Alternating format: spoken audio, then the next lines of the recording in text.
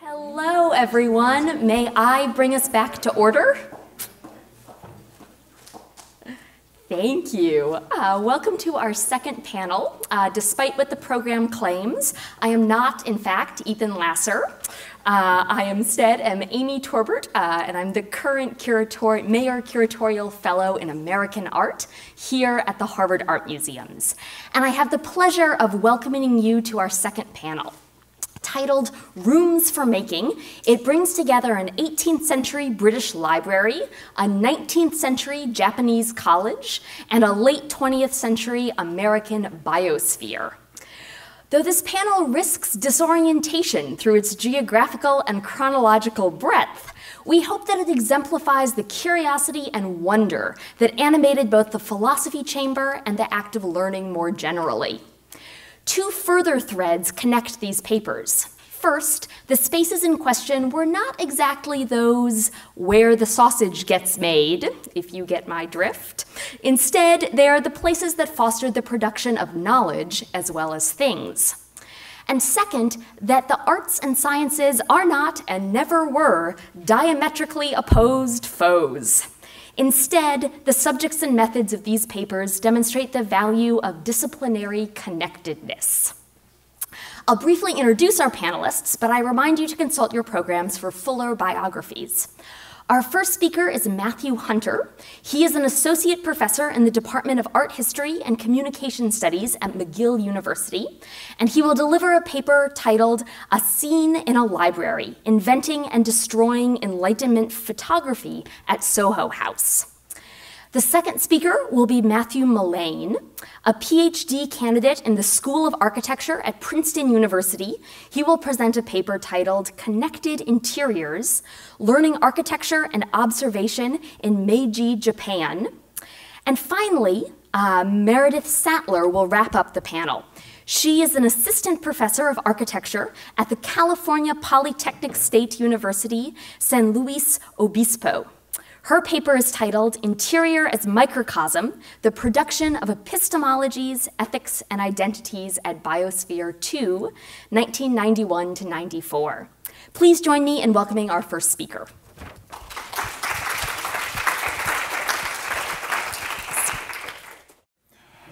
I hand you this assurance that I shall take no notice whatever of any further correspondence which you may address to me. So declared Francis Pettit Smith, engineer of screw-propelled steamships, curator of London's Patent Museum in late February 1864. Smith was then attempting to remove himself from an acrimonious dispute over artifacts he had unearthed from the Birmingham factory of 18th century industrialist Matthew Boulton, a dispute over evidence appearing to move the invention of photography in both space and time. For in the fall of 1862, Smith had traveled to Birmingham, hoping to acquire an early prototype of James Watt's steam engine, which we see at left. Amidst the crumbling walls of Boulton's Soho manufactory, Smith met an agent of the Boulton family named Edward Price. As Price would then subsequently tell it, he had produced from the library at Soho House a folio in which Smith discovered these sun pictures and begged them of me. Sun pictures. That was the phrase used in the 1860s to describe the array of images that we see here. Acquired by Smith for London's Patent Museum, these images would get Edward Price fired, ruined financially, literally run out of England. They would lock Francis Pettit Smith into pitched battle with an unlikely foe. Unlikely because there was no greater enemy to these sun pictures, to the assertion that they shifted credit for photography's invention away from Louis Daguerre or William Henry Fox Talbot around the Annus Mirabilis of 1839 and back to 1780s Birmingham. No greater foe than Matthew Piers Watt Boulton, the Soho industrialist's own grandson. But why was M.P.W. Boulton so opposed to the sun pictures? If nothing else, what drove him to deny awarding photography's invention to his namesake? Now, it's hard to cram the world into a room and harder still to stuff my story into 15 minutes, so I'll be ruthless. If the works that Smith amassed look to us now like a heterogeneous lot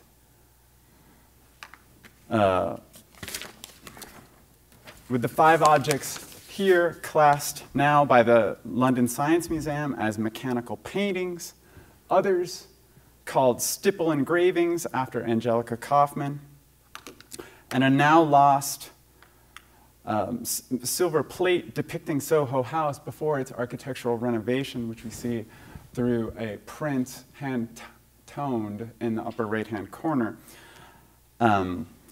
We need to recall that all were then understood in the 1860s to derive from 1780s efforts by Boulton and Watt to replicate oil paintings by chemomechanical means. All were then sun pictures. But how did those 1780s sun pictures relate to sun pictures in the 1860s, to what inheritors of Nicephore Niepce's heliographs or Sir David Brewster's talk of drawing by the agency of light had come to call photographs? That is what the 1860s debate appears to be about. I take a different view. Borrowing my title from Talbot's paranoid episode in The Pencil of Nature, where actions of unsuspecting agents in a darkened library register to a hidden camera eye, I use Edward Price's own manic visions of the Soho Library in which these sun pictures were found to argue for a different chamber, the combustion chamber, as the debate's organizing motor.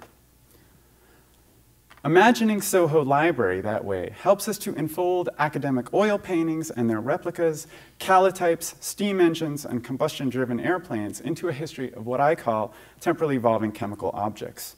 And just as photography is a subset episode, not culminating telos of that history, so Smith's quest for engines amidst Soho Library helps us to rethink Talbot's own engines. Now, what we know of Edward Price, who claimed to have worked at the Soho manufactory, is sketchy.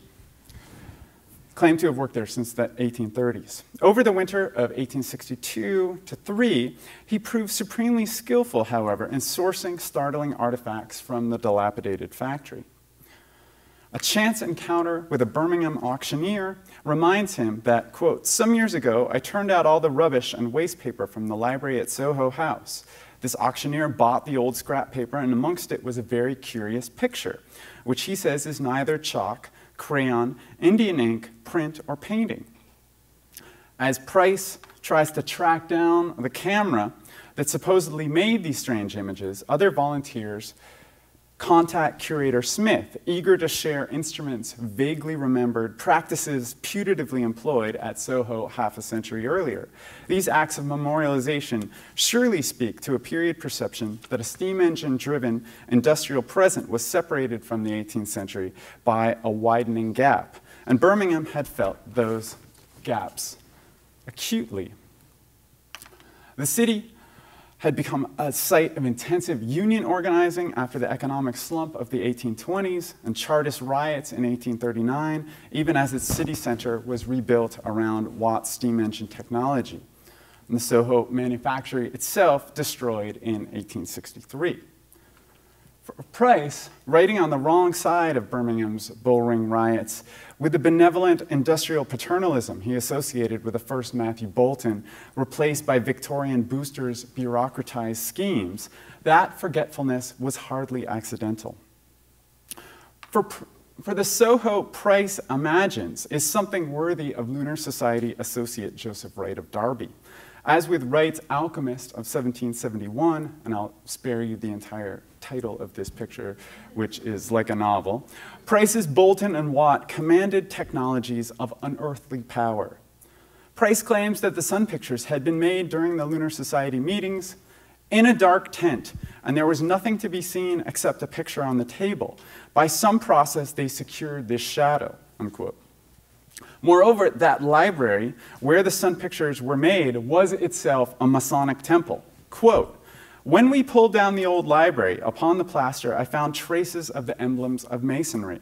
There was East Delta over C and other signs, but of course, you not being a Mason, I cannot explain more." And powerful artists had long stood opposed to these sun pictures. After painting Boulton's portrait in the 1790s, which we see here on the right, Price declares, Sir William Beechey, whose self-portrait we see on the left, went among all the artists and got up a petition to Matthew Boulton and the Lunar Society, begging them to stop because the secret would, if made known, be the means of shutting up the painters' shops, unquote. Now, delusional as Price sounds here, his fears would prove entirely justified once Smith presented his research to the Photographic Society of London in late 1863. There, Smith's claims for the sun pictures as early photographs convinced many. Photographer George Shadbolt, whose 1857 albumen silver print we see here, was persuaded by this now lost silver plate depicting the Soho Library.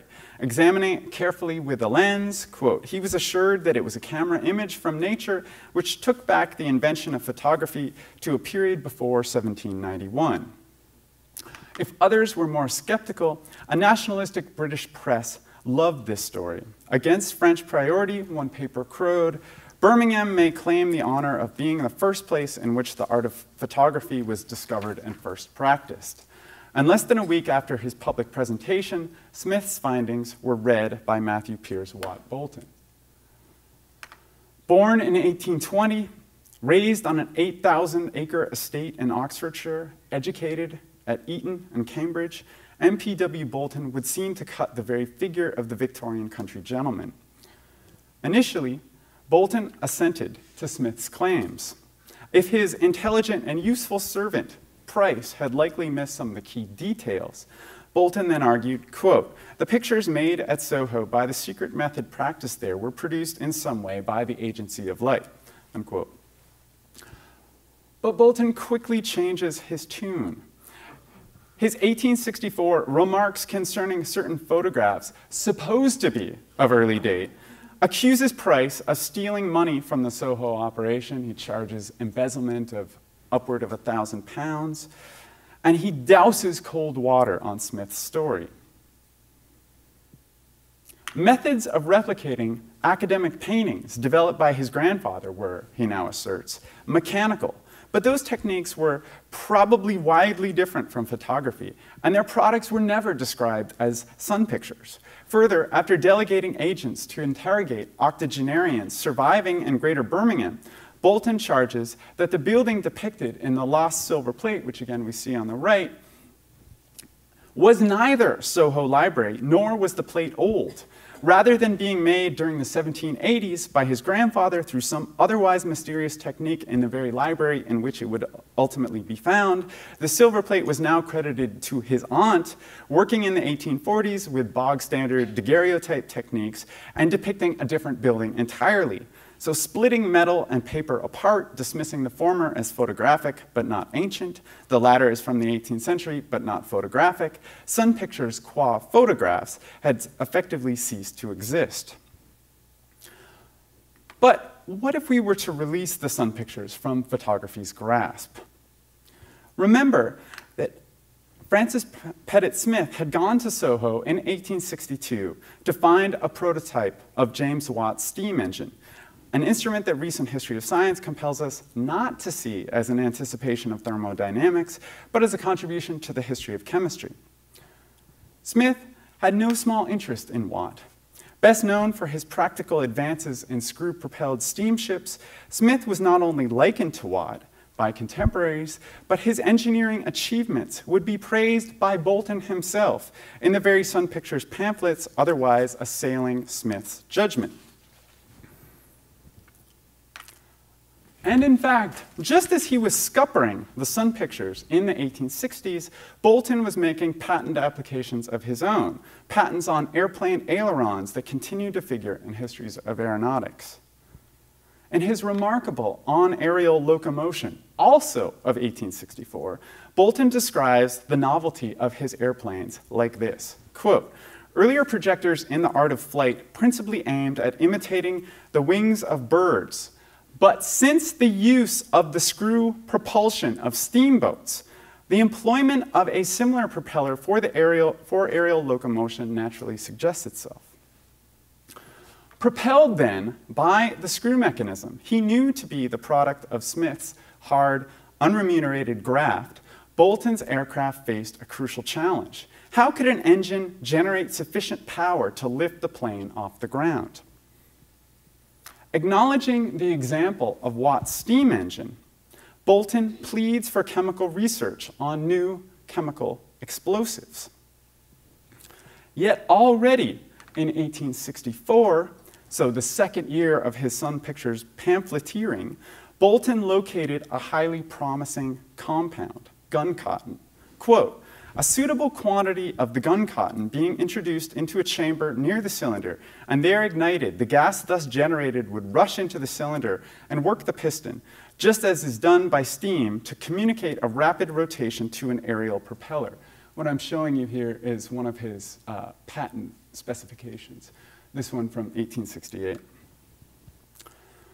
Of course, the compound that Bolton had called out for combustion engine research then stood at a cutting edge of photographic technology. Gun cotton, or nitrocellulose, was mixed with ether and alcohol to form collodion, cornerstone of the wet collodion process, popularized by Frederick Scott Archer by 1851. Now, more needs to be said than I can do in my remaining time about how Bolton's repurposing of the chemical accelerants of photographic modernity informed, in fact, drove his fight with Smith. But Bolton's most important precedent in such campaigns was surely when William Henry Fox Talbot himself. For during the frantic years of his calotype production in the early 1840s, Talbot was also obtaining patents for electrical and gas engines, which too would use, or would come to use, gun cotton as a combustible propellant. Now, what might all of this tell us? Academic oil paintings and their replicas, calotypes, combustion-driven airplanes. That array looks strange if we think that the camera obscura is the chamber that matters here. But my argument is that we need to defamiliarize, or better, dissolve photography, to shift this target of investigation. The Sun Pictures are not proto-photographs. They are moves in a history of making and thinking with chemicals valued for enacting new kinds of motion in space and time. Arch-capitalist Milton Friedman once described economists' notoriously stylized models as providing an engine to analyze the world, not a photographic reproduction of it. Extracted from the Soho library, the Sun Pictures turn Friedman's terms around. They challenge us to parse the historical trajectories of chemical research shared between the camera and the combustion chamber, between photography, painting, and devices of motive force modeled after the steam engine. Thank you.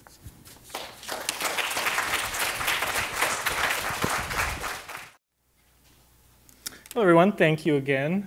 I'd like to thank all the participants and particularly people on my panel. I really look forward to discussing the linkages that were pointed out earlier. I think it's a really exciting panel.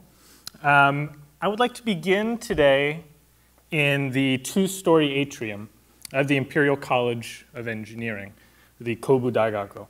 Japan's first modern college of science opened in 1873. A quick glance at the room offers few details that would give away its location in Tokyo. The Renaissance and neoclassical ornamental touches, the thin iron supports, the coffered ceilings, all elements meant to signify the successful transport of Western science to Japan after the 1868 Meiji Restoration.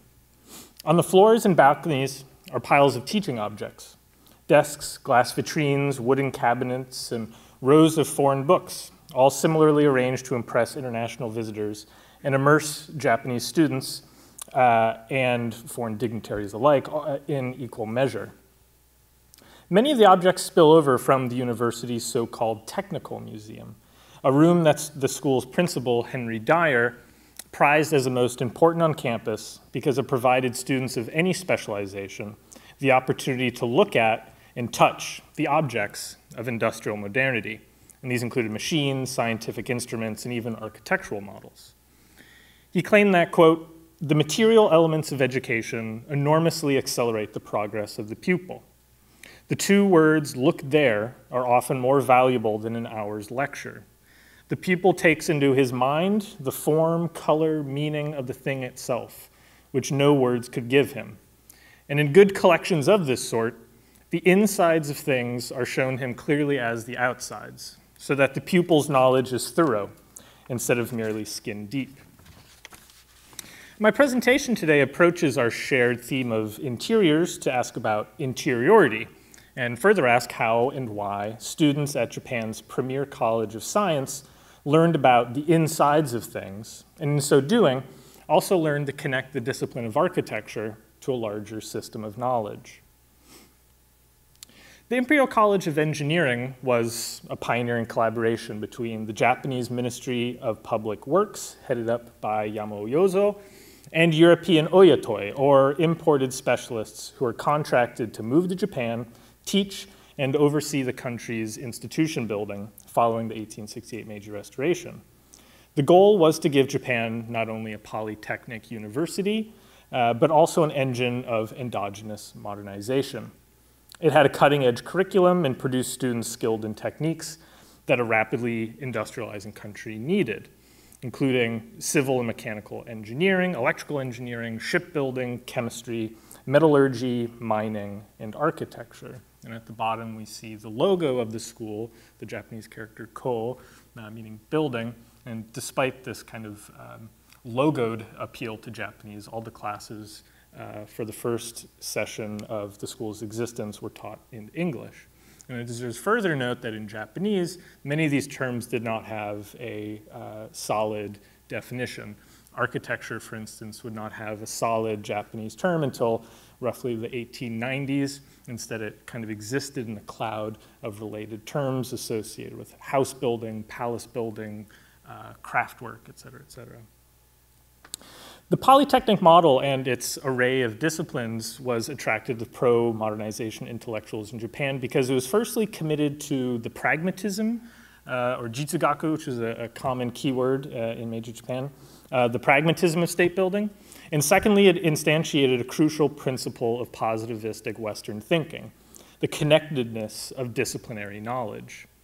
And perhaps the most prominent booster of this idea was Nishi Amane, the writer, teacher, and lecturer who in 1870 gave a famous talk called Hyakugaku Renkan, subtitled Encyclopedia. The term itself translates literally to the links to all sciences. Influenced by thinkers like Comte and Mill, the talk was dedicated to describing the simultaneous distinction and unity of Western disciplines and how positive knowledge linked it all. The talk's scribbled preparatory notes show Nishi trying to work out these connections, jotting in a mixture of Japanese and English loose constellations of disciplines scattered around the page. The cloud of terms is a game of proximity where relations amongst similar fields of study, or in this case, some prominent thinkers, are drawn out. We see on the left orology and geology linked by a line, alchemy and chemistry hover near each other, Linnaeus and Cuvier commingle at the top. On another page, amongst several arts, including painting, poetry, and sculpture, and even more technical terms like machinery, technology, engineering, and metallurgy, we see architect. For Nishi, architecture, in particular Western architecture, was not only another discipline in this blurred field, it was a physical manifestation of the symmetrical, rational, and systematic nature of Western thinking. In the same lecture, he argues that, quote, in architecture, or in the words of builders, symmetry is the work of organizing in kind. This organizing of likenesses based on commonalities extends from erecting the walls of the house, from its foundation, and to the roof. This is building according to truth. In other words, the process of bringing together likenesses in a totalizing architectural composition, from the smallest detail to the entirety of the building itself, matched his larger project of arranging similar fields of thought into a coherent system. And this use of architecture as a metaphor for Western modernity continues throughout much of the Meiji period, related not only to form, style, and arrangement, but also the materials of architecture itself, including most of all brick and iron, which become common metaphorical materials of the modernization process. The Imperial College of Engineering manifested this ideal of truth symmetry in two senses, by first bringing together specialized multidisciplinary education under one roof, in doing so inside a symbol of the symmetry. a campus designed by the French hired architect and instructor C.A. Chastel de Boinville. He also taught some of the first architecture classes at the university before being summarily fired. His contract was not renewed, according to student reports, because he was mean and because they could not understand his French accent. The complex's Beaux-Arts symmetry was, like the very ideal of positivistic knowledge itself, more easily realized on paper than as planned. The proposed western wing was scrapped to shuttle students into classrooms as soon as possible. And this mania for symmetry, frustrated by a reality of quick modernization, is captured again in Boinville's drawing for the main interior hall, a single-point perspective sketch of a completely symmetrical space, uninterrupted by the kinds of bothersome teaching objects and books that would soon crowd the floor. Looking at the floor plan, this modernizing commitment to connection is spatially manifested as a system of hallways linking experimental laboratories, apparatus rooms, museums, drawing ateliers, and so forth. The school's principal, Henry Dyer, the aforementioned Scotsman, admitted that the design was inspired by the ETH in Zurich, the premier polytechnic school of its kind in Europe, designed by Gottfried Semper. Though coming from a Swiss source, this kind of pedagogical spatialization was not totally alien in Japan at the time. Samurai schools of the previous Tokugawa era, for example, like the pictured Nishinkan, were organized in a similarly symmetrical fashion and grouped many different sciences around a holistic curriculum. And it was a curriculum that included not only heavy textual analysis, which is very typical of Confucian and Neo-Confucian education, but also observation of nature, which was exercised in the upper left at an observatory platform. However, the key difference between these two buildings is not the physical space between classrooms, but the epistemological values connecting them. Where samurai schools place Confucian teachings at the center of their education, represented literally often by a statue of Confucius, the Imperial College of Engineering placed inductive thought, natural philosophy, and scientific observation at its core. All students at the Imperial College of Engineering were required to devote 2 years out of their 6 total years of coursework in the eastern wing of the school, where they sat in lectures on natural philosophy, witnessed demonstrations of scientific phenomena, completed their own experiments in the laboratories, and spent time in the technical museum. And many of these experiments would have been known to more learned societies in Japan at the time, and often they included very rudimentary scientific demonstrations and experiments using Leyden jars and flame cotton, etc. Before architects were permitted to start designing buildings and making architecture, they had to learn how to observe in the lab. And the exact layout of these rooms is a little bit mysterious. No photographs of them in use survive, and the only evidence we have today is how the college's inheritor, the Imperial University of Tokyo, here pictured about 2 decades later, which is today the Contemporary University of Tokyo, how they used the college's objects after they inherited them in its own apparatus room about a decade later. However, we do know the contents of the technical museum, and it included a wide variety of common industrial mechanisms like screws, cams, joints, gears, and architectural models. You can see the small badge of the Imperial College of Engineering on the central model. These types of models also included a full steam engine imported from England, split in half, to literally reveal the insides to students. The carved wooden plinths and planks indicate that they were used as teaching models, a key example of the school's pedagogical commitment to the object lesson. Henry Dyer brought object lesson pedagogy with him from England and argued that it worked, quote, as a sort of leaven, which is to raise the whole body of studies, bringing the minds of the children into contact with nature in every direction, a sort of network between their thoughts and the universe around.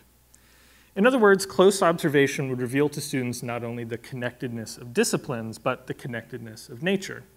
At the same time, object lesson pedagogy was also being implemented throughout Japan at the primary level, with teachers using new textbooks that encouraged students to discover natural principles through the collective study of either images or real objects. And in these 2 examples of translated Japanese language textbooks, here we have teachers using images of objects instead of real objects, but we do have evidence of them using real objects.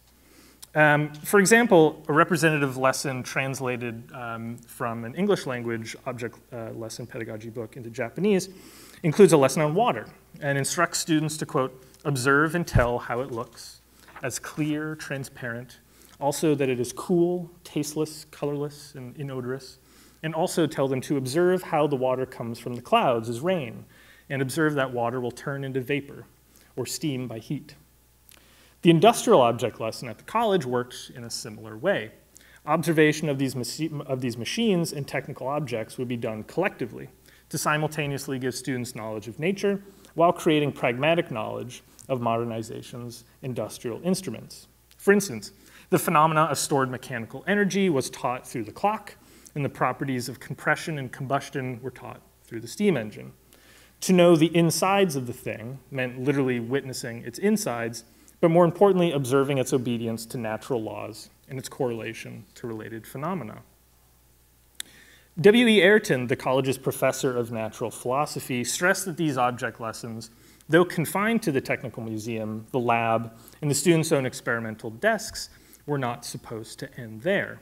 They were intended to encourage one to observe what exists, what is taking place in Japan itself, and in leading him to see that there are as many good examples of physical laws in the natural phenomena of his own country as can be gathered from foreign textbooks. Like imported Western machines that gathered in the college's technical museum, proving the connectedness of natural phenomena in their own country, imported styles and methods of Western architecture did the same. Outside of the rarefied halls of the college, there were very, very few students at this college when it first opened, including approximately 6 students of architecture. A new genre of popular illustrated science book, Rika, Kyori, there are various names for science at this time, helped explain natural phenomena like lightning, steam, and simple astronomy, but also teach values of empiricism to dissuade readers from believing in superstitious explanations. And here we have 2 images from these type of Kyori books that are explaining common mistakes that might be made when one is viewing natural phenomenon. The one on the left includes the problems that may be had when trying to observe the rising sun being blocked by clouds, and on the right, the phenomenon of refraction in water. And it should be noted that these phenomena were, of course, known in Japan at the time. However, this is a genre of popular science book written in a very simplified Japanese with furigana, or this type of hyper-Japanese text that will allow for easy reading, even if you don't know Chinese characters. And in these books, architecture was commonly used to test one's ability of empirical prowess, including on the left, an example explaining the phenomenon of a mirage as experienced by a traveler in Venice, the sight of the city suddenly materializing out of the water mist broken up by the light. Architecture was also used to represent the supposed symmetry and cohesion of Western modernity. And on the right is the cover of one of the more well-known popular science books called Tenpenchi, the Convulsions of Nature, which includes a kind of imaginary assemblage of Western architecture on its cover. These books also often tried to prove natural phenomena like electricals, or like lightning's electrical conductivity. And these 3 examples show the implementation of lightning rods on both cathedrals and domestic houses, and what can happen if you don't do that. These books satisfied Ayrton's suggestion, though most likely without his knowing, that people seek out actual proof of natural laws in their own familiar environments, with guidance in their own language that effectively brought the outside world inside the systematic realm of a privileged Western science.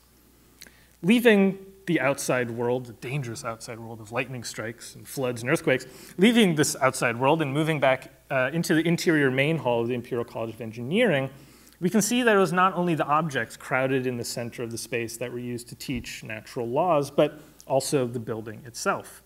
Architecture's propensity to channel lightning strikes, illustrate acoustic phenomena, or glitter and float like a mirage on the water, turned it into an object lesson not unlike a gear or sliced steam engine. That architecture could be subjected to observation in this way legitimated its placement in the college's polytechnic constellation.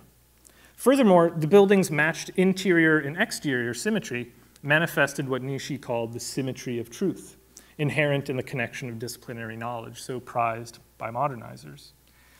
The experience of walking from the outer campus into the main hall, in a procession done by hundreds of students and foreign dignitaries alike, functioned as a kind of spatial diagram, manifesting the college's pedagogical maxim that learning about the connectedness of scientific knowledge could only come from observing the insides of things.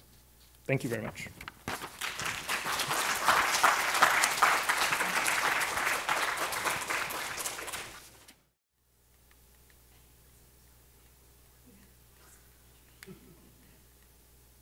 Oh, yay, okay. Good afternoon, we have just crossed that line. I want to extend a very appreciative thanks to both Laura and to Ethan for the conference, for the symposium. On December 7th, 1972, as the crew of Apollo 17 left Earth's orbit for the moon, Harrison Schmitt took the first ever photograph of the entire planet. In the instant his camera shutter released, a whole new holistic paradigm was unleashed, manifest in the image of Earth as one continuous sphere within whose thin, living lithosphere shell we dwell. Holistic approaches in the earth sciences were critical for the production of Biosphere 2, otherwise known as B2. In the 1960s, James Lovelock proposed the Gaia hypothesis, and the head of the University of Hawaii's exobiology laboratory, Claire Folsom, who you see here on the right, began bottling ecological samples from aquatic environments across the globe to try to understand how they would stabilize through time. Each sample contained a complete functional suite of microbes together with water and air inside a closed laboratory flask. One of his Bunchner flasks, as you see on the screen, ultimately became a diagram and a model for Biosphere 2 and its missions. The first precursor to Biosphere 2, Bios 3, the first manned long-duration ecological experiment was launched in Siberia in 1965. Quote, the system regenerated the atmosphere for one human in a sealed 12 cubic meter chamber connected through air ducts with an 18-liter algal cultivator containing Chlorella vulgaris. The algal system, by removing carbon dioxide and producing oxygen, accounted for approximately 20% of the quantities of pure air, water, and food required by a single human.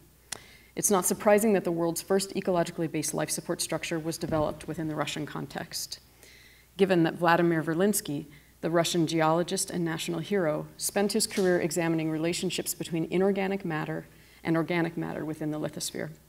More of a biogeochemist than a geologist, his work demonstrated that life was inextricably linked to chemical cycling within geology. Late in life, in the wake of World War II, he postulated an early version of the Anthropocene. In order to combat the potential negative implications of global war, through which he saw human influence operating at a geologic scale, he proposed the noosphere, a deeply ethical approach to maintaining large-scale human biogeochemical influences. The intentional community, from now on referred to as the Biospherians, who would later go on to create Biosphere 2, were deeply influenced by these and others, whose work spoke to their synergistic pursuits. For nearly 20 years before beginning work on B2, they were practicing ecological restoration in diverse biomes, and you can see some of them here. And they were also writing and performing theater productions across the globe, and you can see one of them here. And we'll circle back to this. But it wasn't until they discovered ecological systems theory that they found the critical process through which they could not only describe the world, but could facilitate its redesign. It was within the Odum family that ecological systems theory developed, conceived by two brothers working in ecology, whose father was a sociologist. Howard and Eugene Odum conceptualized environments as systems of energy flows, initially through ecological food webs. Thinking through the science of electrical circuitry, they developed methods to trace and quantify flows of energy and matter through environments, not just representing them as taxonomies. They saw the natural world as a dynamic system, albeit existing within a fixed set of driving parameters, which, if identified correctly, determined the boundary of a system. And you can see this box is the system boundary here, which we'll see later will map directly onto the physical boundary or the skin of Biosphere 2. Once an appropriate boundary was determined, the energy-matter relationships within that boundary were depicted utilizing 3 linked methods: a flowchart diagram, which visualized all components of the system and their linkages, a set of equations, which quantified the energy movement through time, and a graph of the equations, which visualized relationships of the flows between and through time. Within that boundary, a large mechanistic system could be mapped and quantified. Through this modeling method, a dynamic world of residence times and flows of energy emerges, with each element in the system represented by a different symbol based on its actions, such as producer, consumer, etc. Humans and non-humans are all represented as performative entities with agency within a closed system. Their worldview was deeply relational and eventually folded social and economic factors back into their approach. Howard, in particular, spent much of his life developing ways that systems ecology could extend into the social realm. And here we see one of his diagrams where he's really trying to look at all the elements that relate to kind of the constructed environment, or perhaps the built environment in relationship to the natural environment, and really trying to chonk out territory for what he wants to call ecological engineering that the Biosphereans were looking at. So the Biosphereans leveraged the Odom systems language liberally, but successfully as a tool of conceptualization, communication, and design. And so this is one of their diagrams. For Biosphere 2, they knew the project required both biological and mechanical components working in concert. Not just the objects within Biosphere 2, but their manner of assemblage was critical to their performance. Designing a synthetic ecology required the expertise of diverse disciplines who needed a common language. Throughout the evolution of B2's ecotechnical architecture and landscape, ecological systems diagrams functioned as design predictions, as scientific depictions, as scripts, as Rosetta Stones of communication, and as signifiers of co-production. Largely ecological systems diagramming facilitated whole systems thinking and interdisciplinary design across the range of experts working for the project. And here we see Biospherian John Allen reproducing the diagram as a means of communication. And this happened a lot, I think. So in a way, it's almost a branding of the project. So here's the building on the right, and on the left, the first crew of Biospherians on the day of entry into the first enclosure mission. So in 1999, amidst saguaro cacti and roving bands of javelina, a hybrid construction crew of professionals and a unique group of visionaries raced against the sun's daily trajectory to assemble the tightest building envelope ever constructed. B2 emerged as a stainless steel-lined concrete bathtub with a space frame topper, which enclosed a 3.14-acre interior containing approximately 7 million cubic feet of air, inorganic matter, and biomass. 30 trillion times smaller than Earth, or Biosphere 1, B2's first enclosure experiment, Mission 1, commenced at 8:00 a.m., September 26, 1991, and terminated approximately 2 years later. Biospherians John Allen and Mark Nelson state that it was designed to, quote, "It was designed to operate for 2 years with a crew of 8 healthy Biospherians with the aim of supplying the entire food needed for the crew, maintaining a 200 cubed meter atmosphere with safe levels of trace gases, complete recycling of human and animal wastes, the recycle of water, and a minimum leakage of air. And if it failed to do any of these things, to analyze the causes to improve the apparatus," end quote. B2 created a novel architecture, materially closed but energetically open, that simultaneously addressed a symbolic and molecular criteria, functioning simultaneously as a venture capital project for long-duration space colonization, a large-scale ecological laboratory, and a social ecological experiment. In the end, only 2 missions occurred out of the 50 conceived. During its enclosure missions, B2 operated as the tightest material boundary condition ever constructed at architectural scale. Due to time constraints, I'll refrain from detailing its remarkable skin, but instead just note that when sealed, it facilitated energetic and information exchange from the sun and digital communications, while exchanging less than 10% of its atmosphere with Earth annually, compared to the space shuttle, which exchanged 10% of its atmosphere with outer space daily. It created a microcosm of Earth an energetically open but materially closed system that produced an evolving biogeochemistry that increasingly diverged from Earth's as the experiment progressed. Its interior can be thought of as a molecular economy composed of select components of our planet's matter in liquid and gas phases that produced accelerated biogeochemical cycling. Biospherean Abigail Alien stated that it's small enough that things happen fast, but it's so small that you could see immediate changes. Containing 7 synthetic biomes, a rainforest, an ocean, rainforest up here, ocean here, savanna, desert, an intensive agriculture zone, and then a human habitat, just kind of back here. The biomes were designed to simultaneously operate as functional ecologies and as aesthetically idealized natural landscapes. A bricolage synthesized for multiple performances. It was simultaneously a diagram, a model, a laboratory, an experiment without a control, a life support system, a dwelling, and an instrument of measure. In short, a confusing object which produced novel realities of scale, duration, and risk. And so this is Eugene Odom's diagram where he's trying to understand kind of different conditions of the natural world and measurement and possibilities kind of through isolation of a system. And biosphere is essentially this with kind of this put inside of it.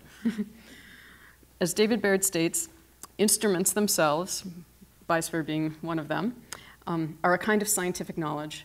We are strongly wedded to connections between the concepts of knowledge, truth, and justification. Nonetheless, instruments are simultaneously resistant to these rationalizations, as biosphere proved itself.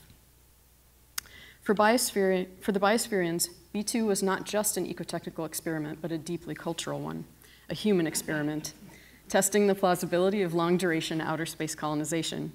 The synthetic and applied mode of experimentation existed in tension with contemporaneous cultures of empirical production of scientific knowledge, which proved highly problematic at the time. But it was not totally incongruent with other scientific practices, particularly Vernadsky's notion of noosphere. Utilizing Vernadsky and furthering Howard Odom's social project through ecological systems diagramming, the biospherians produced their own notion of an environmental ethic, a culture designed to support its actualization. And this is one of their diagrams. It's doing that work. The closest thing to a manifesto the biospherians produced was published in 1989, 2 years before Mission 1 commenced. Within the text, they describe their mission in terms of the creation of a transformative culture where Homo sapiens become creative collaborators with ecological Earth systems and ultimately create living art forms that champion life and space exploration. They cast themselves as heroes in a new age.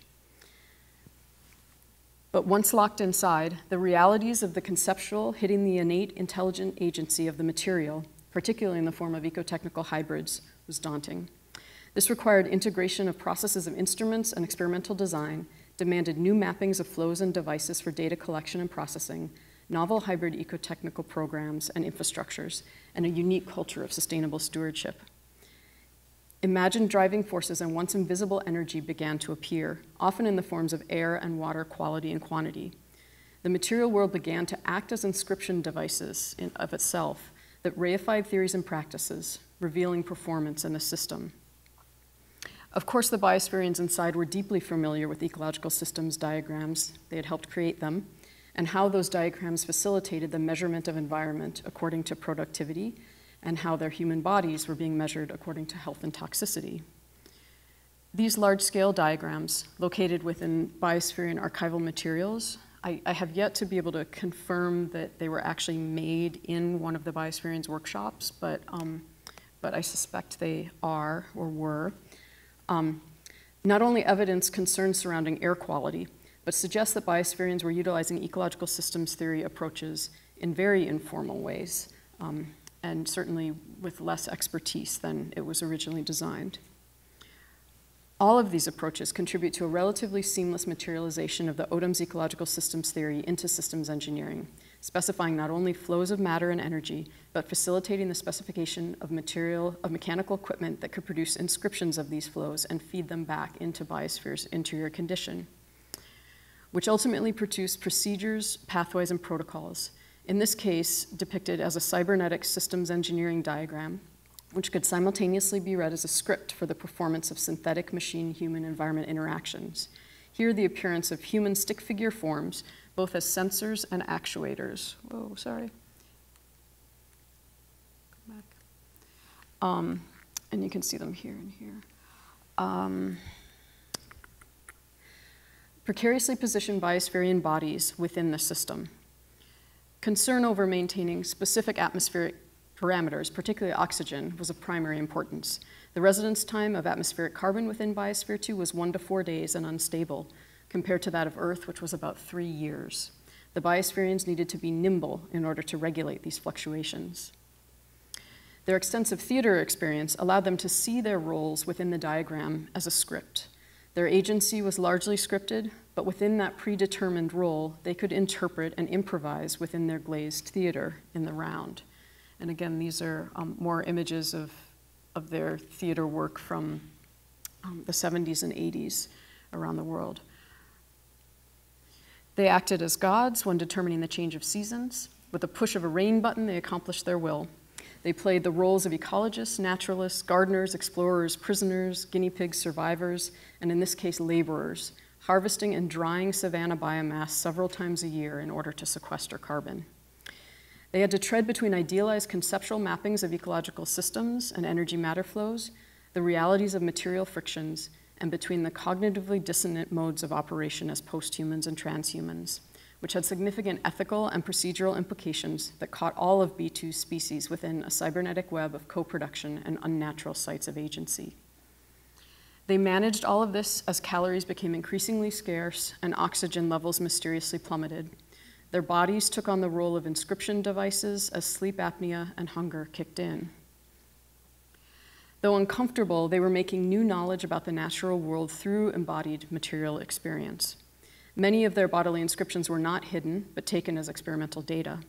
Not dissimilar to many contemporary art practices, their bodies became sites of not just scientific, but also artistic production, so much so that it fostered several collaborations between those inside and outside in Biosphere 1. Lines between daily living, scientific experiment, and artistic production began to blur. Here, a beta-carotene diet inscribes palms orange.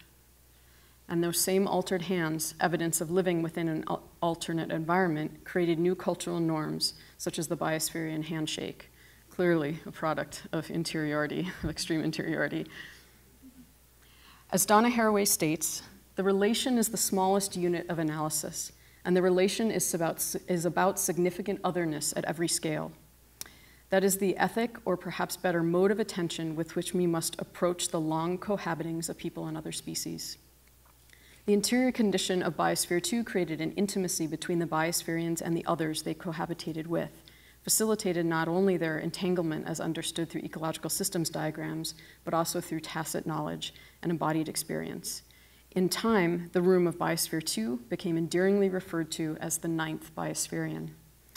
In the words of Mission 1 Biospherian Abigail Ayling, quote, "We could traverse the closed system, touch the space frame and cement floor, remember how the biomes were created, and visualize the entire world we lived and breathed for 2 years. This provided powerful insights about Biosphere 2 that would not have been fully possible if we did not have the opportunity to participate in its design and construction. Because of this, we were there to learn about the system we had created and let the complex nature of this coherent closed system teach us about its dynamic cycles, and in what ways our daily actions impacted this miniature world. In time, we learned how to live with this evolving system and become stewards of its well-being. This experience brought a shift of consciousness. We became part of this unique man-made biosphere. Our health and well-being was synonymous with the health of Biosphere 2. It was an unprecedented 2-year experiment between the observer and the observed due to the length and comprehensive design of the experiment. The observer was part of the experiment, the cooperative manager, observing it as part of a process," end quote. Meanwhile, scientists outside were not sharing the biospherians' euphoric experience of entanglement. They vehemently debated methods and results, struggling to carve out zones of objectivity within the entangled experiment. Ultimately, their failure, initial power structures or internal power structures, and the discrediting of the project by the popular press left the experiment's results uninterpreted, and the eco-architectural body of B2 cracked open to exchange matter with B1. B2's entire premise and experiment was contingent on interiority in the form of the tightest envelope ever constructed. Despite its almost impenetrable skin, B2 was incredibly leaky energetically and informationally, and ultimately totally reliant on B1. It required Earth's organic and inorganic matter to initially synthesize itself, but in the end, it proved largely sterile. During the enclosure missions, Biosphere 2 was a model, even a mirror of Earth, that slowly diverged. A Klein bottle of sorts that played out entanglements between the conceptual and the material in ways that rendered them more visible. Physicist Richard Feynman is famous for saying, "What I cannot create, I do not understand." Biosphere 2's interiority facilitated new understandings that produced novel creation. I leave you with a painting from a series created by Marie Harding, the former CFO of Space Biospheres Ventures. The work depicts a world within Biosphere 2 where the relentless geometry of the space frame enclosure facilitates an intensely vibrant and present material world, teeming with life. The interior of Biosphere 2 created an alternate biospheric system, one that attempted to model another possible worldview of Earth's biosphere, the feasibility of lunar and Martian space stations, and potentially other interior worlds beyond. Thank you.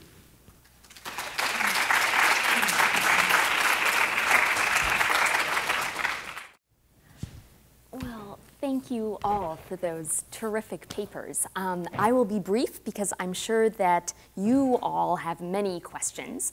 But I wanted to start out by asking about one connection among your papers that occurred to me, which was that each of these papers studies not only the knowledge and objects, in some cases, that were produced within the room or the space that you chose, but also how these ideas and things were translated to audiences outside of these rooms.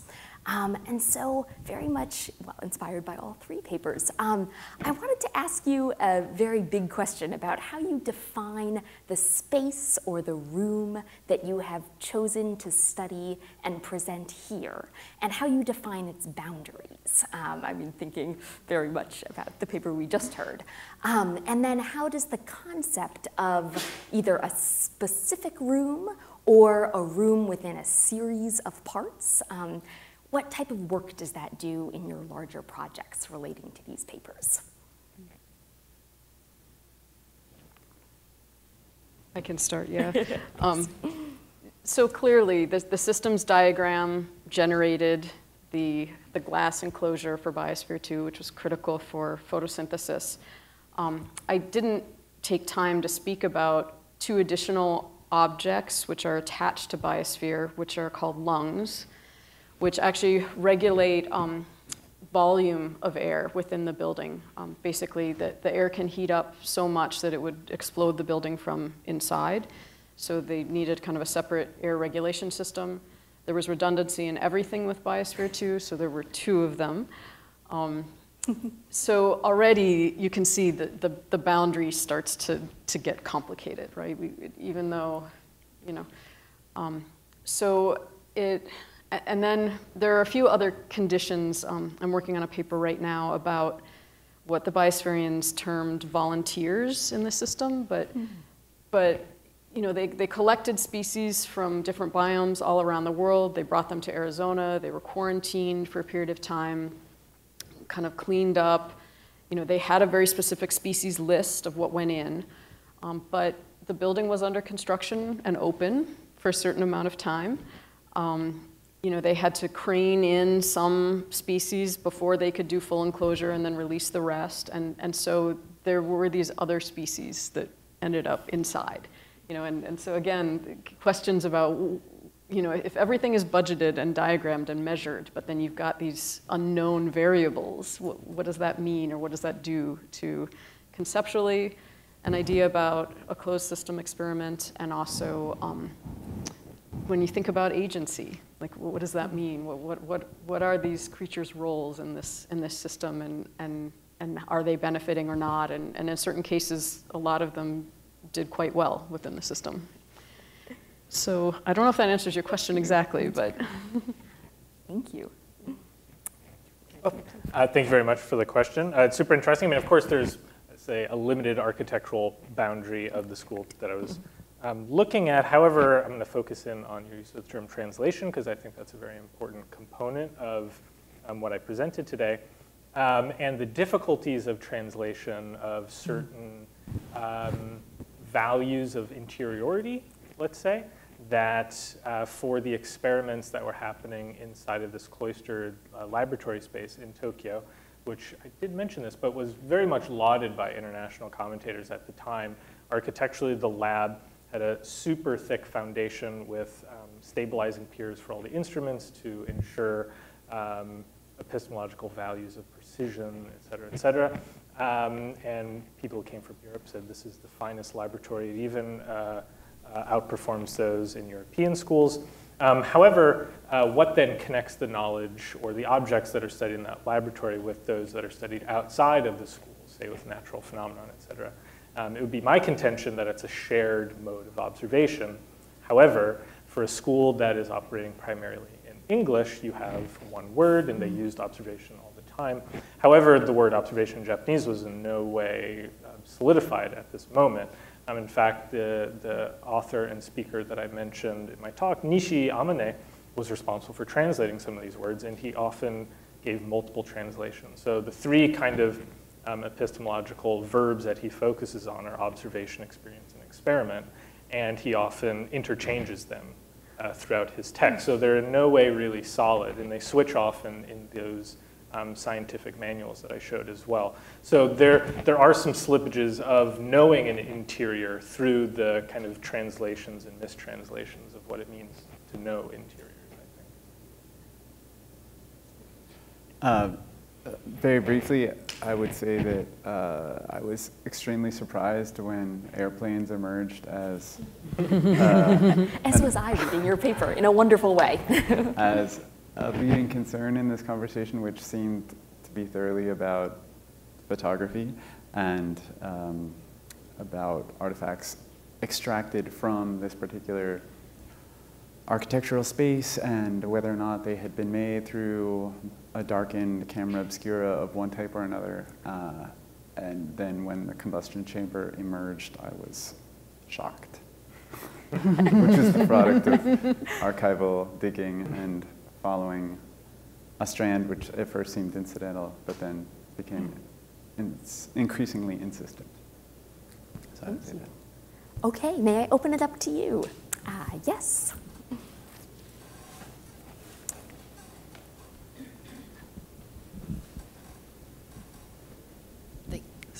I'm interested in, particularly with the lab in Japan and Biosphere 2, was that they're environments that are specifically for people within them to work, but are also presented to the outside world. And in Biosphere 2, there are literally actors inside, which makes it, to me, as a performance also for outside. Can you speak to some of the notions of performance and these spaces being stages to be observed by audiences? If you'd like to go for it. Yes, depending on when you spoke to Biosphereans and who, they would speak more or less about that aspect of the project, certainly. That said, it was hugely considered in terms of marketing and positioning in relationship to, I think, to sort of the space race, or kind of the tail end of the space race, and sort of a more socio-technical aspect. You know, there are also the Biosphereans were kind of also this really, you know, alternative intentional community. So there's kind of a bit of a like back to the lab versus back to the land dichotomy that's happening, that they're, you know, downplaying one side to try to play up another side, and there's a whole way that those identities are being constructed in the project. Another really interesting thing about the project is that it's all glass, almost. You know, probably, I really need to do this calculation, but it's probably at least 85% glass. And there were some locations within the biomes where, that were private. Within the rainforest, there's a constructed kind of mountain, and there's a tiger pond is up there, and there was definitely like some skinny dipping that was happening in Tiger Pond, and different kinds of activities. But by and large, they were on display, and through most of Mission 1, the site was open to the public. There's images of kids licking ice cream cones, looking in, and the Biosphereans are like starving inside, and stuff like this. So it was a very public kind of project, but simultaneously very private, and that's, I think, what caused some of the issues with the press, as the press got wind of they weren't getting a whole story about some things and just ran with it. Yeah, and in respect to the school, I mean, it could be said that the school at once was a place for education of students, but also for the kind of curated display of the students and their work. The school, prior to maybe the late 1870s, early 1880s, was sort of on the tour map for visiting dignitaries. So say if you were coming from England and you were interested in either investing in railroads or building lighthouses, et cetera, the Ministry of Public Affairs would take you, oh, look at this school. We are producing the best engineers, et cetera, et cetera. And as you will see, they're wearing Western uniforms. They're speaking English. Here we can go visit their labs and we can see their experiments. So I think you're very much correct in emphasizing this performative element. And in fact, that main hall that I focused on would be the kind of congregation hall for these foreign dignitaries.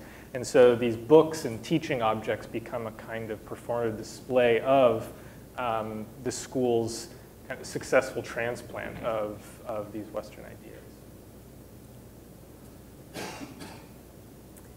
Yes, Ethan. Yeah, so sun pictures, amazing story.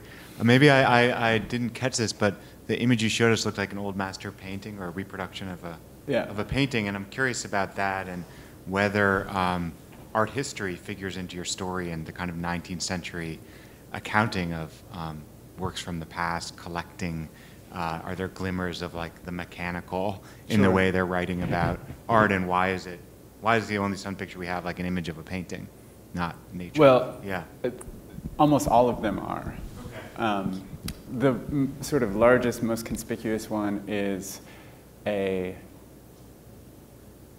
Benjamin West. It's after a Benjamin West. It's a Stratonike and Antiochus.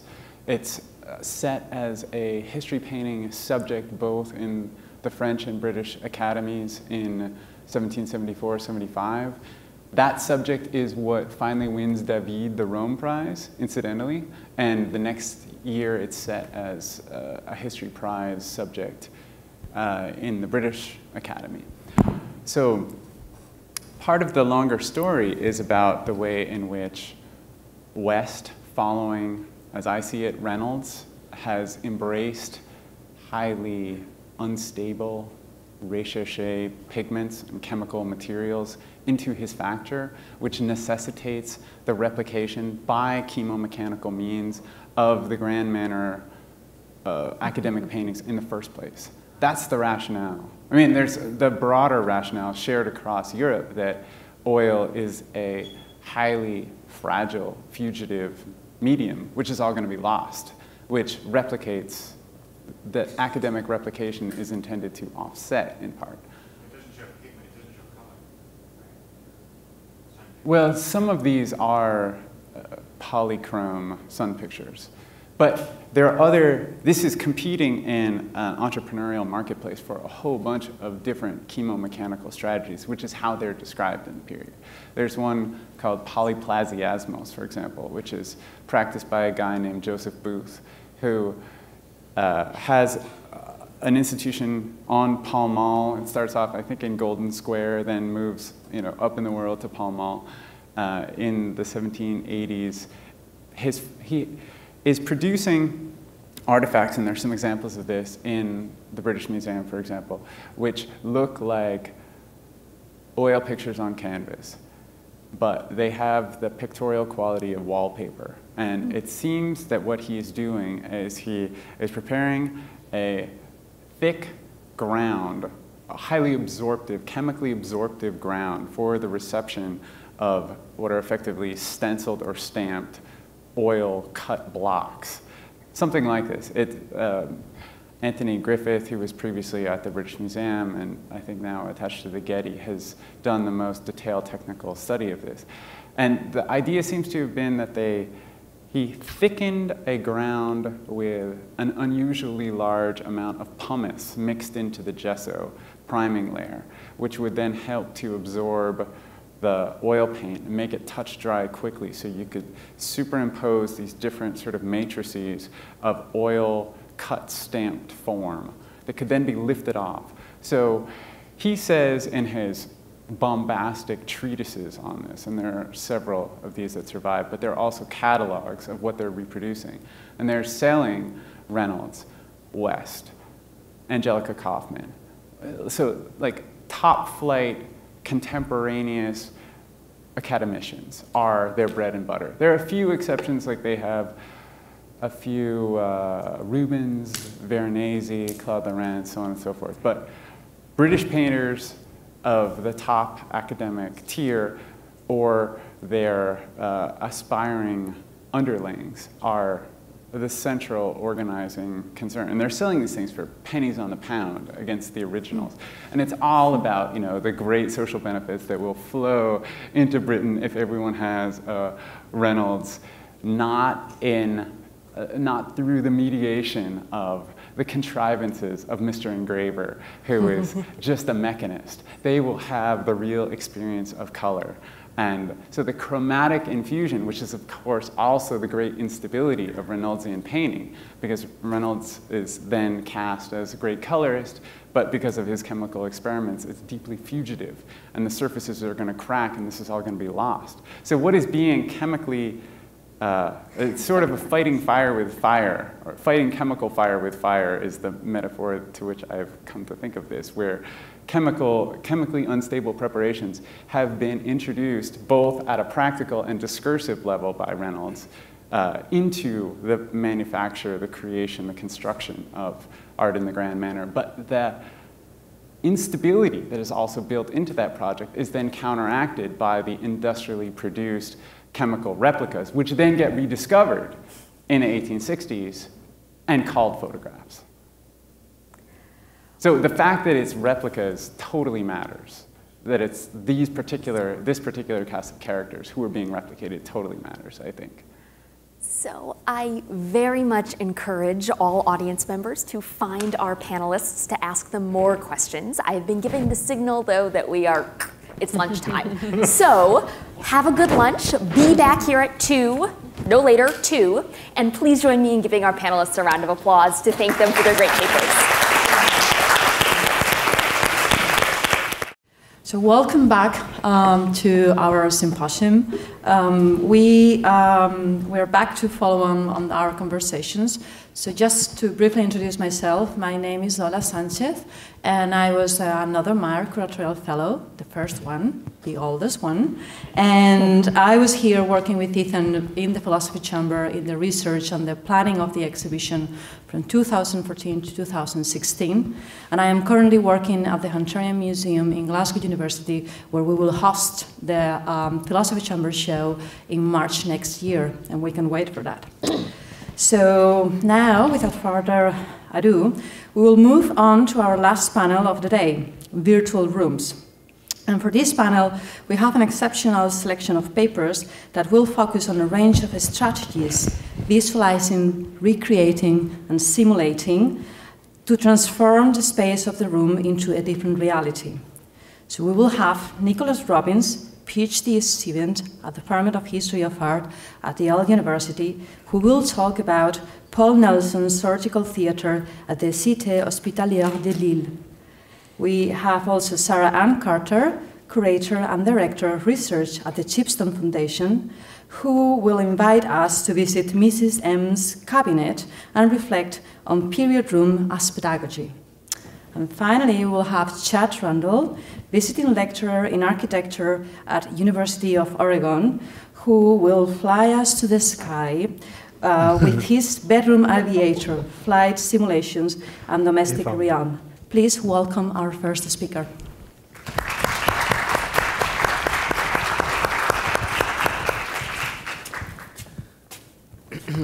Thank you so much, Lola.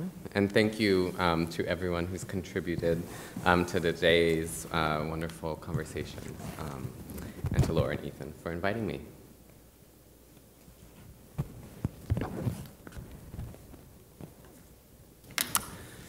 Okay. 2 years before the architect Paul Nelson was born in Chicago, Thomas Eakins exhibited his paintings The Gross Clinic and The Agnew Clinic at that city's 1893 World's Columbian Exposition. Eakins's paintings celebrated surgery's ascendance within both medical and popular culture as a paradigmatically modern, rational practice, rather than a barbarous measure of last resort. Apprehended upon their exhibition not as a celebration of medical prowess, but instead as, quote, ghastly symphonies in gore and bitumen, their intended significance shifted dramatically when encountered outside the spaces of the medical profession. Perhaps this was due, in part, to their unsettling insistence on the presence of bodies, on their fleshiness and capacity for touch, sensation, and pain. The perspectival systems of both works collapses the distance between surgery and spectator. The wall of intently watching faces seated in the banked surgical amphitheater forms an unsettlingly proximate corporeal backdrop to the instructive scene. Compare Eakins's Agnew Clinic, then, with illustrations of a surgical theater published 40 years later in the fall 1933 issue of the journal L'Architecture Vivante. At right, we see two surgeons in the center, swathed in white, glowing under the intense, mirror-enhanced artificial light emanating from above, and leaning over a body barely visible under yet more blanched fabric. They seem not to touch, but rather to look, as do the two female aides standing slightly back. The room is otherwise empty. The illustration at left, two male faces press up close to a surface, a screen upon which the image of the surgery is being projected in an adjacent room. The tangled tissues of the surgical site are shown glowing, weightless, and detached from the body to which they belong, akin to a page in an anatomical textbook. L'Architecture Vivante ascribed authorship of these illustrations not to an architect, but to the surgeon Oscar Lambré, professor of clinical surgery at Lille. But they formed part of a longer collaboration in the early 1930s between Paul Nelson, doctors, and scientists to propose a new model for medical architecture, the Cité Hospitalière de Lille. This was Nelson's most ambitious project to date, and followed upon his early interests in medicine while a student at the École des Beaux-Arts and in the atelier of Auguste Perret.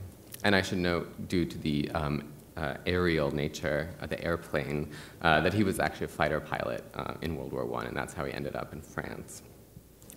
The massive complex at Lille was never built, but the plans were published in a large volume by Cahiers d'Art in 1933, a book which stands autonomously as a manifesto for what Nelson called a new, quote, technological architecture, of which its surgical chamber was exemplary. Nelson's plans, published in this volume, provide an opportunity to consider the ways in which surgery reconfigured conceptions of architectural space and its relationship to technology, vision, and the human body. In his designs for Lille's operating theater, we move from the corporeal space of the amphitheater to a surgical theater for the age of cinema, a world of images and fragments defined like surgery by the action of the cut. Architectural space is reconceived to produce the hyper-visibility of the surgical site, now excised and projected from the body. Since Foucault's The Birth of the Clinic, vision and the convergence of seeing and knowing have been central to critical histories of medical practice, with the hospital as a key intersection of architecture and biopolitics. Nelson's design represents a shift in which architecture itself has usurped the agency of the surgeon, delivering up the body of the patient not for physical but for visual inspection, and performing the operations of fragmentation and individuation central to what was called the medical gaze. Nelson's design follows on a longer tradition of medical architecture's central role in defining the environmental agency of architectural space. In the 19th century, the development of pavilion plan hospitals, a version of which you can see on the left, and other new models of spatial organization promoted the delivery of fresh air and light to patients. Such models of architecture, based on miasmatic theories of disease, did not end after the contested acceptance of germ theory and the introduction of antiseptic chemicals to surgical practice. Indeed, the hygienic concerns of medical reform in the 19th century, light, air, cleanliness, became central to the ideologies of much of modern architecture in the 20th. As Beatrice Colomina writes, quote, "Modern architecture was unproblematically understood as a kind of medical equipment, a mechanism for protecting and enhancing the body." Buildings such as hospitals and tuberculosis sanatoria, you can see Alvar Aalto's Pai Mayo Sanatorium on the right, became models for designing domestic space, with the house reformulated as a machine for living along the lines of the machine for healing that was the hospital. Surgery, with its emphasis on antiseptic purity and minute precision, represented a limit case of medical practice's relationship to architectural space. A writer for Architects Journal in 1925 claimed that, quote, "The modern hospital is a triumph of the elimination of the detrimental and the unessential. Because of its absolute fitness to purpose, its operation theater, like the engine room of an ocean liner, is one of the most perfect rooms in the world." Nelson, in collaboration with Lambré, set out to design just such a perfect room at Lille. In his project for the Cité Hospitalière, the model for which we can see here in a photograph taken by Man Ray and published in the book, Nelson was tasked with unifying all the functions of medical treatment at Lille and the surrounding region into one quasi-metropolis, one, quote, organism, as Nelson refers to it in his introduction to the volume. The medical center, which combined hospital and medical school in one, was at its center, and that's the building on the right, the skyscraper. The key challenge of integrating all of these functions, as Christian Zervos writes in the introduction to the volume, was the need to, quote, "ensure the isolation of the patients, controlling the passage of the students through space, and preserving the character of autonomy," unquote, of each medical practice, a means of orchestrating the mobility of bodies and disciplines through clinical space.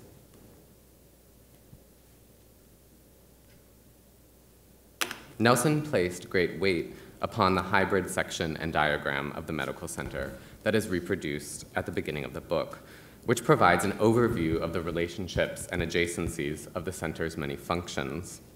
The plan of the building, in diagrammatic form, comes to represent the totality of medical practice and suggests that the building itself, by sheer force of its program, carries out the center's functions of healing, knowledge production, and training. In the almost dizzyingly detailed array of plans that follow, there are a few cases in which sections of his design are pulled out for axonometric representation. The operating suite was one such case, seen in this colored and annotated rendering. Here, we find a hospital devoid of the human body, either that of the surgeon or the patient.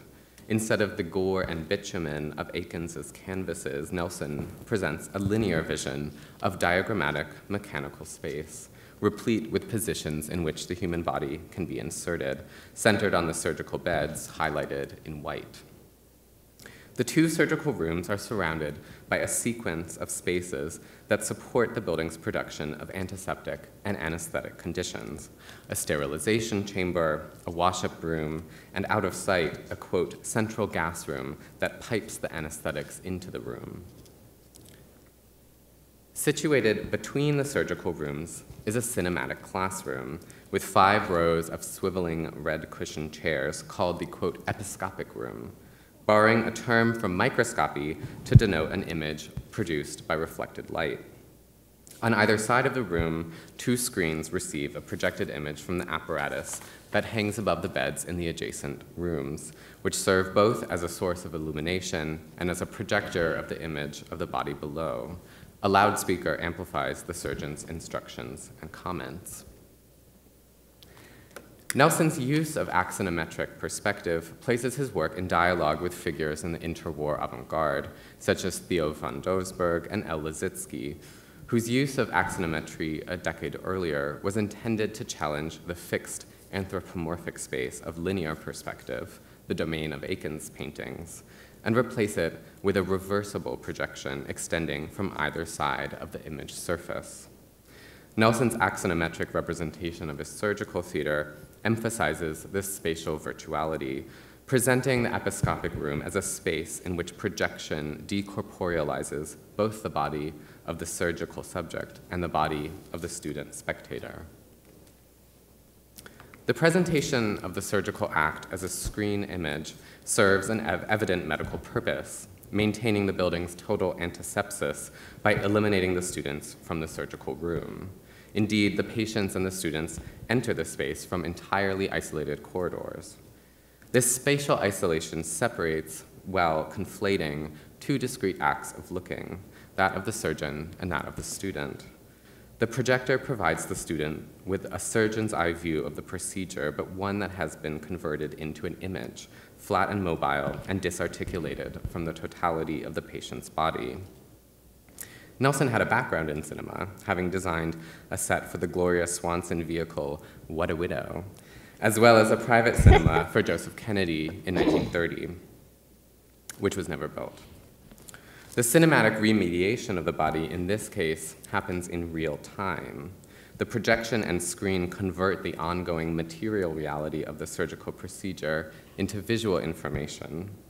Here, architectural agency permits the medical gaze, as Foucault describes it, to, quote, circulate within an enclosed space in which it is controlled only by itself. Nelson's surgical theater almost diagrams this disciplining and distributing of vision, converting the terms of clinical perception into the structure of architectural space. This layer of virtual remediation distinguishes Nelson's design from other contemporary reconsiderations of the surgical theater. On the right, we see the observation room of an operating theater at James Gamble Rogers New York Medical Center, a project that had been a model for Nelson's Cité Hospitalière, in which students are seated above the surgical table, their vision trained through magnifying lenses upon the operation below the skylight, disciplined and distant, to be certain, yet retaining a sense of corporeal access to the space of operation. The projection and production of knowledge below the episcopic room is supported procedurally and physically by the presence of a small laboratory below, the second room joining both surgical chambers. And he's actually sort of operated upon the image so that you can see below here the laboratory. Here, samples collected from the surgical body can be examined under the microscope directly upon their removal from the patient's body. The results of this examination, we are told, can be immediately projected upstairs for the benefit of the students.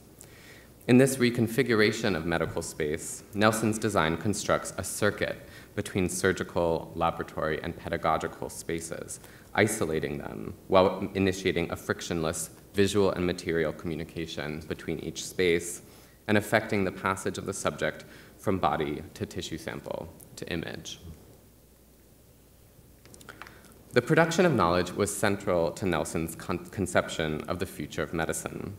In an address he gave to the Paris International Congress on Hygiene in 1933, the same year his plans for Lille were published, he described a vision for the system of medical centers for France, administered by the state, whose central filing system could retain copies of tests and procedures undergone at each site, a, quote, living medical record and source of information for scholars and statisticians, as well as references for the needs of public, military, and judicial services. As the accompanying diagram from his lecture, which is up there, shows, this system was designed to segregate but capture both healthy and sick bodies, a total national register of medicine that produces subjects visible not only to science, but also to the state at large. The surgical theater at Lille was imagined as just one of the many sites in which this registration and conversion of bodies into knowledge could occur. In the space of Nelson's surgical theater, this conversion does not lack a material register. Despite the putative transformation of the body into episcopic light, the tissues of the body partake instead of the materiality of the room itself, projected through and upon its substance, as seen here in the illustration, where the student's proximity to the screen wall suggests that they wish to touch this image, turned inside out in order to merge with the surface. Here we remember the name of the journal in which this illustration was published, L'Architecture Vivante, Living Architecture. Following the non-realization of his ambitious plans at Lille, Nelson continued to pursue the perfection of medical and surgical space, with an architectural vocabulary in which space itself takes on an organic and biological being. In his designs for a hospital at Saint-Lô in Normandy, completed in 1956, he realized many of his plans for the Cité Hospitalière, but radically rethought the form of surgical space, this time not as a room for teaching, but as a self-contained entity. The walls of the ovoid surgical room are inset with an array of lights that could be individually controlled to produce the perfect lighting conditions. The surgical chamber here takes on the qualities of an ideal organ, visible at all points, bounded by smooth, curved antiseptic surfaces, served by a sophisticated climate control system maintaining temperature and circulation of air.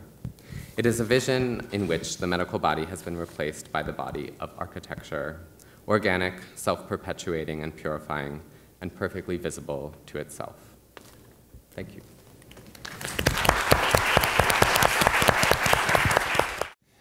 Before I begin, I want to thank my co-panelists, Ethan, Laura, and of course Heather, for wonderful organizing this weekend. I'm so happy to be here, and it's been so wonderful to learn from all of you.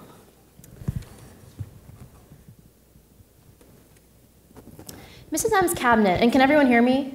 Okay, great. Mrs. M's Cabinet is an exhibition, teaching, and research project created by the Chipstone Foundation in Milwaukee, Wisconsin, the Milwaukee Art Museum. Chipstone is a private foundation, shown here, based in Wisconsin, devoted to the study of decorative arts, material culture, and innovative museum practice. And we've partnered with the Milwaukee Art Museum to create more than 40 exhibitions since 1999. Mrs. M's Cabinet emerged as a curatorial strategy as one of these exhibitions, with a series of goals. First, we wanted to present Chipstone's world-class collection of 17th century ceramics to the general public in a new and engaging way. Next, we wanted to rethink the history of museum display strategies, particularly the period room. And finally, to consider the place of narrative, curatorial authority, which I feel like we're always trying to give up and which we struggle with in various ways, and collaboration in the modern museum gallery. The cabinet, shown here, engages with the tropes of the historic period room, with the goal of offering new possibilities for authorship, interpretation, and participation in the museum. To do this, we created the character of Mrs. M, a late 19th century collector with a rich inner life and a clear point of view about the past. Our team then projected this interiority through the design of her gallery, her cabinet. Mrs. M is a composite character based on interdisciplinary research. She is, in a sense, a set of ideas, an intellectual vehicle through which participants may explore the historic possibilities of period rooms and the ways museums make meaning out of objects more broadly. The expansiveness of Mrs. M's character has allowed for varied modes of interpretation, inviting collaboration. In my graduate seminar, Curating Mrs. M's World, my students investigated her story, her organizing principles, what may be termed the category of Mrs. M, to create new installations for 7 historic objects, which I chose from our collection. My students thought not only about the art historical arguments they hoped to make, but how they could make a meaningful argument through Mrs. M's worldview and space. My brief talk today offers the ongoing Mrs. M's Cabinet project as a case study for investigating the interpretive and scholarly possibilities opened up by viewing a period room not as a static space depicting just one moment, but as a set of intellectual problems and pedagogical possibilities. So, who is Mrs. M? Mrs. M's cabinet is centered on the story of an imagined female collector who amassed a remarkable group of international 17th century ceramics that may be traced archaeologically to early America. This narrative reflects the archaeological research of the Jamestown Rediscovery Project, a project which has really inspired Chipstone's collection over the past several years, which has allowed us to expand our collecting interests from collecting objects that were made in England or America to collecting a much broader range of objects that have an archaeological precedent in early America. So we can collect objects that are from various European countries, from Asia, from North Africa, et cetera, because they have evidence of being used in North America. And Mrs. M shares these collecting interests. As her story develops, visitors learn that she is a scholar, a collector of great taste, and a bit of a mystery. She passes between cultures and places, gathering objects and building a collection in her fine home. In her biography, which spans a childhood spent mudlarking for ceramic fragments along the James River in Virginia, to studying history, and confronting what she felt was a rather limited and narrow vision of American history presented at the Centennial Exhibition, shaped her intellectual world and helped her understand the cosmopolitan nature of material life in early America. She presents her collection of worldly 17th century things in an interior that represents the best cosmopolitan styles of the late 19th century as well. So 17th century cosmopolitan things in a late 19th century cosmopolitan interior. The space, designed by Brent Budsberg and Shana McCaw, two artists and designers with whom we work, through their work, her cabinet is as beautiful and full of wonder as it is intellectually dense. Mrs. M, for example, hangs Ojibwe snowshoes, which I should say here at Harvard is a nod to two snowshoes hanging on the wall of the Artemis Ward House, a Harvard museum. She hangs these on the wall across from a painting of the Hongs of Canton, not too far away from illustrious Hispano-Moorish porringer. These very international cosmopolitan objects. She presents a view of 17th century America from her world in the late 19th century that challenges visitors to consider how history is narrated in the 21st century in our museums. And in a way, this approach allows Mrs. M to short-circuit historical expectations grounded in the American colonial revival, period of late 19th century museum building that still impacts the ways a lot of our institutions look, and opens up new historical possibilities. So what kinds of interpretations does her cabinet make possible? Well, still somewhat controversially, in Mrs. M's cabinet, we have avoided all traditional museum labels. Anything that suggests a 21st century museum has been excised. Mrs. M is introduced to her visitors in a miniature scale Pepper's Ghost illusion, a space, with a video projected inside of a paper doll house, not unlike this maquette from Harvard's collections.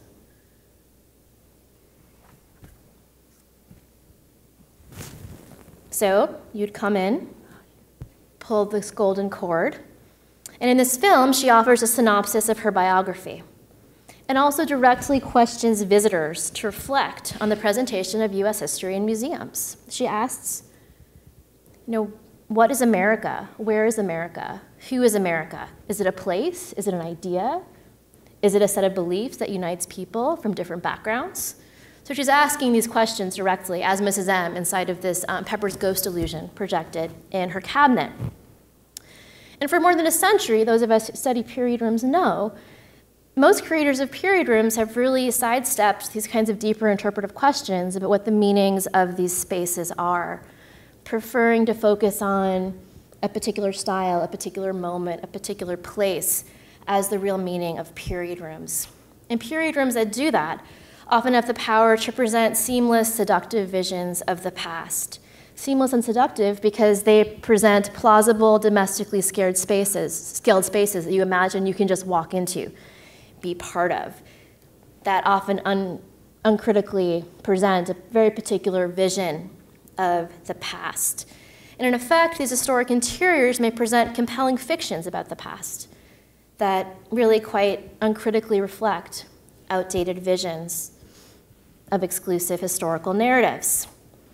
Well, Mrs. M chooses to place her cabinet very much in contrast to these sorts of outdated historical narratives, explicitly bringing up the 1876 Centennial Exhibition, explicitly referencing things like the New England kitchen, to challenge these fictionalized visions of early American history, visions that only seem to acknowledge very limited cultural influences on early America, limitations she wishes to challenge through her collecting, through the evidence that we, as scholars, know is there in the objects that were historically present in early America.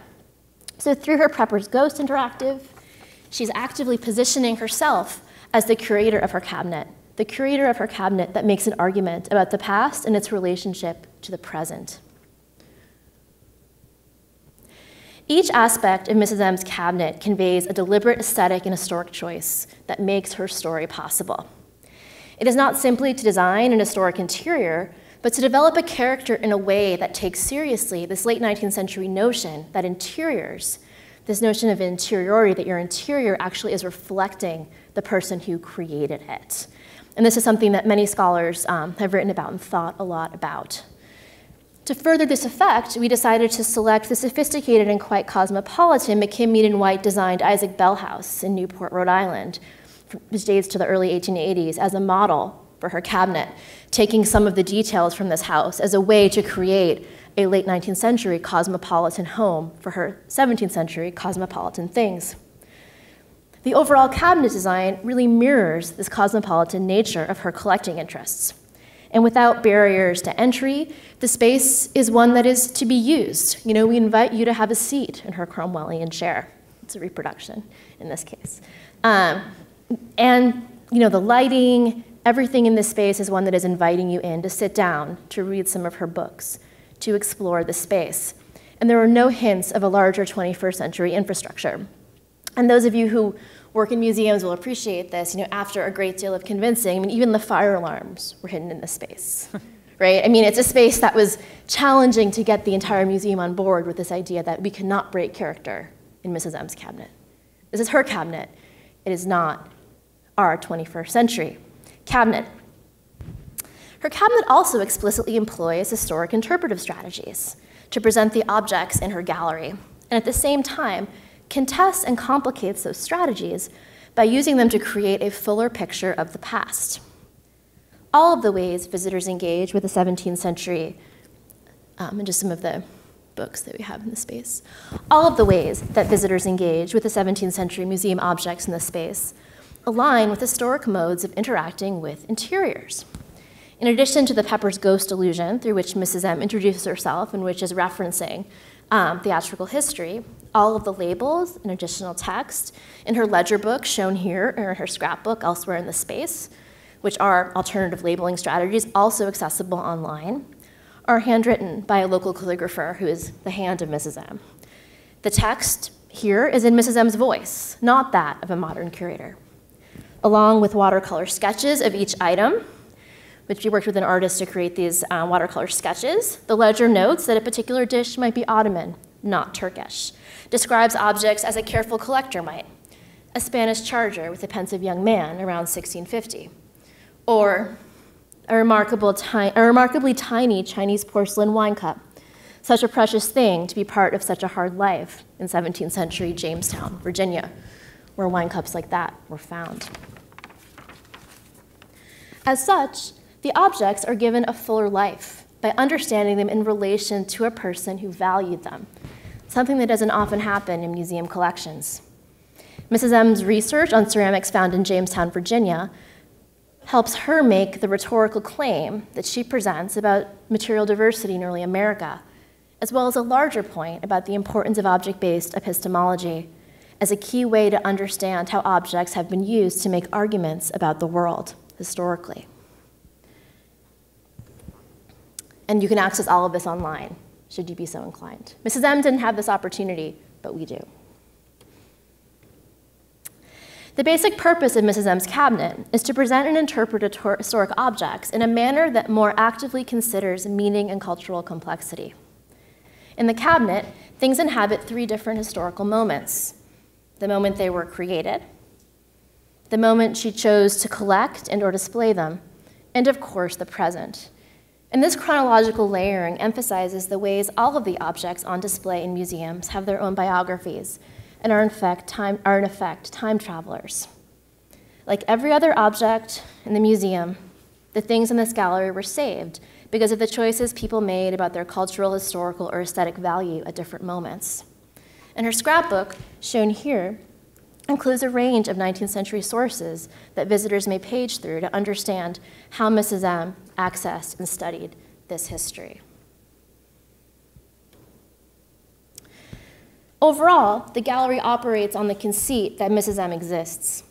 She's present in the Pepper's Ghost illusion, in the notes in her scrapbook, in her ledger, as well as in the design of the room and the intellectual contents of her collection. These clues established a few principles about her character, particularly her historical context and how she uses the world.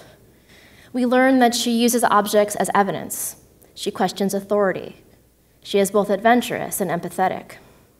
And we look to historic examples like U.S. textbook author Mary Sheldon Barnes, C. Alice Baker of Deerfield, U.S. historian of decorative arts Alice Morse Early, and others to help us ground Mrs. M in this late 19th century context. But she is in her cabinet especially present in her ongoing work. Visitors may peer in on her research left sitting on her desk, piercing the fourth wall of the exhibition by showing her work in progress. The hope is that these approaches make visitors more aware of the subjective nature of her display and others, past and present, in period rooms and throughout the larger museum in which this cabinet is located, thinking about relationships among material things, curatorial perspectives, and visitor experiences. So what kind of pedagogy does this cabinet make possible? The expansiveness and curiosity of Mrs. M's character allows for varied modes of interpretation, which really invite collaboration. Last fall, my graduate seminar, Curating Mrs. M's World at the University of Wisconsin-Milwaukee, in that seminar, my students investigated her story, her organizing principles, what may be termed the category of Mrs. M, to create new installations for 7 historic objects chosen from the collection. They thought not only about the art historical arguments they hoped to make, but how they could make a meaningful claim through Mrs. M's worldview. And then they had the additional stakes of knowing these objects would be on display in a big public museum, in the Milwaukee Art Museum. So they really had to do a good job, which thankfully they did. For example, one of my students used the language of the flowers to critique a vase which was intended to celebrate the centennial in 1876, something that it was hard for them to imagine Mrs. M would really want to celebrate. So we put together a bouquet, presenting it with sunflowers that may stand in for false riches, thornapple for deceitful charms, and scarlet geranium for stupidity, thinking about a veiled way this object might be critiqued in the context of her space. Other installations emphasized her ingenuity, suggesting she certainly would have employed the latest X-ray technology in the late 19th century to study something like an African-American memory jug, or to approach something like a puzzle jug, basically an historic drinking game, as an opportunity for a schematic drawing, thinking about how liquid actually moved through this strange and rather tricky vessel, as well as many other collaborations I don't have time to talk about today, including artist collaborations. The students built upon these stories through her log, through which they were able to talk about and write about what they were doing online for visitors to be able to read. They also were able to write about this and share this through the Milwaukee Art Museum's more public blog. And we also created a video, which if you're curious, you can check out on Chipstone's Art Babble page, in which my students talk about these interventions and what they're trying to accomplish by curating with Mrs. M. In the gallery, her calling cards, which you can pick up, invite visitors to connect with all the material online, to read the log, or even, should you wish, to download your own paper doll-sized version of her cabinet, so you too can have your own Mrs. M's cabinet at home that you could print out and engage with yourself, which is actually kind of fun to do. I know this is a room that loves rooms. As a result of this interpretation, the result of this interpretation is a museum-based project that is both purposeful and open-ended, and we view those two goals as complementary at Chipstone. This intellectually capacious style is key to understanding Mrs. M's cabinet's pedagogical possibilities, and as I think about it in other contexts, also the feminist possibilities of a period room like this, a project like this. Because it's taking seriously alternative modes of history making, this project emphasizes the variety of stories that are available to curators, and it's open source. It's quite explicitly open source. The curatorial team, graduate students, artists, colleagues continue to work with us to develop Mrs. M's story through a variety of different kinds of research and making projects. And throughout, Mrs. M's cabinet uses the rhetoric of the historic interior to do this work. It allows us at the Chipstone Foundation to explore how history is told, who is allowed to tell it, what makes a story true, and how objects and domestic interiors can make multiple truths legible. My brief case study today only begins to share the interpretive and programmatic initiatives happening in the cabinet. We often host historical salons in there, we bring in school groups, we often have performances, and there actually are a few artists currently making work for Mrs. M. 18 months into this project, her cabinet has unexpectedly become Chipstone's primary changing gallery, one which we curate along with an historical character interested in object-based research and the cultural and ethical stakes of doing history in an art museum. The cabinet both illustrates and facilitates the creation of new historical interpretations that shape the way we teach with and through the time-traveling historic objects in all of our museum collections. Thank you.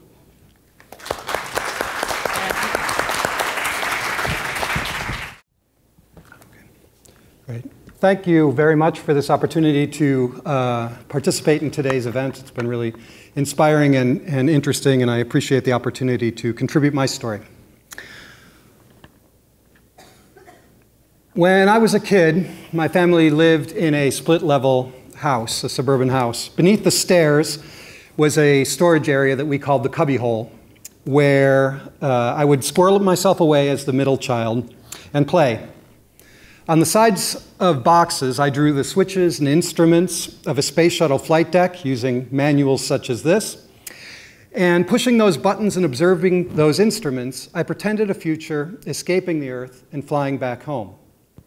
The cubbyhole's cramped dimensions and dim lighting helped me forget where I was, and awareness of time and the calls of siblings and parents faded away. I had no idea then that I was not alone in my efforts to imagine flight from inside the home. In fact, at almost the same time, around 1980, a computer engineer and entrepreneur named Bruce Artwick released the first flight simulator program for home computers, opening the door to a mass market culture of virtual aviation. His first experiments also led to the construction of innumerable cockpit facsimiles, some indistinguishable, as we'll see, from their Boeing and Airbus counterparts, in basements and bedrooms around the world. During the next few minutes, I'd like to explore how aviation enthusiasts and real-life pilots have created spaces in the home to simulate flight. In keeping with our theme today, I will pay particular attention to the work these spaces do to immerse their occupants and users in imagined worlds and how these simulators fit within past and current understandings of the home.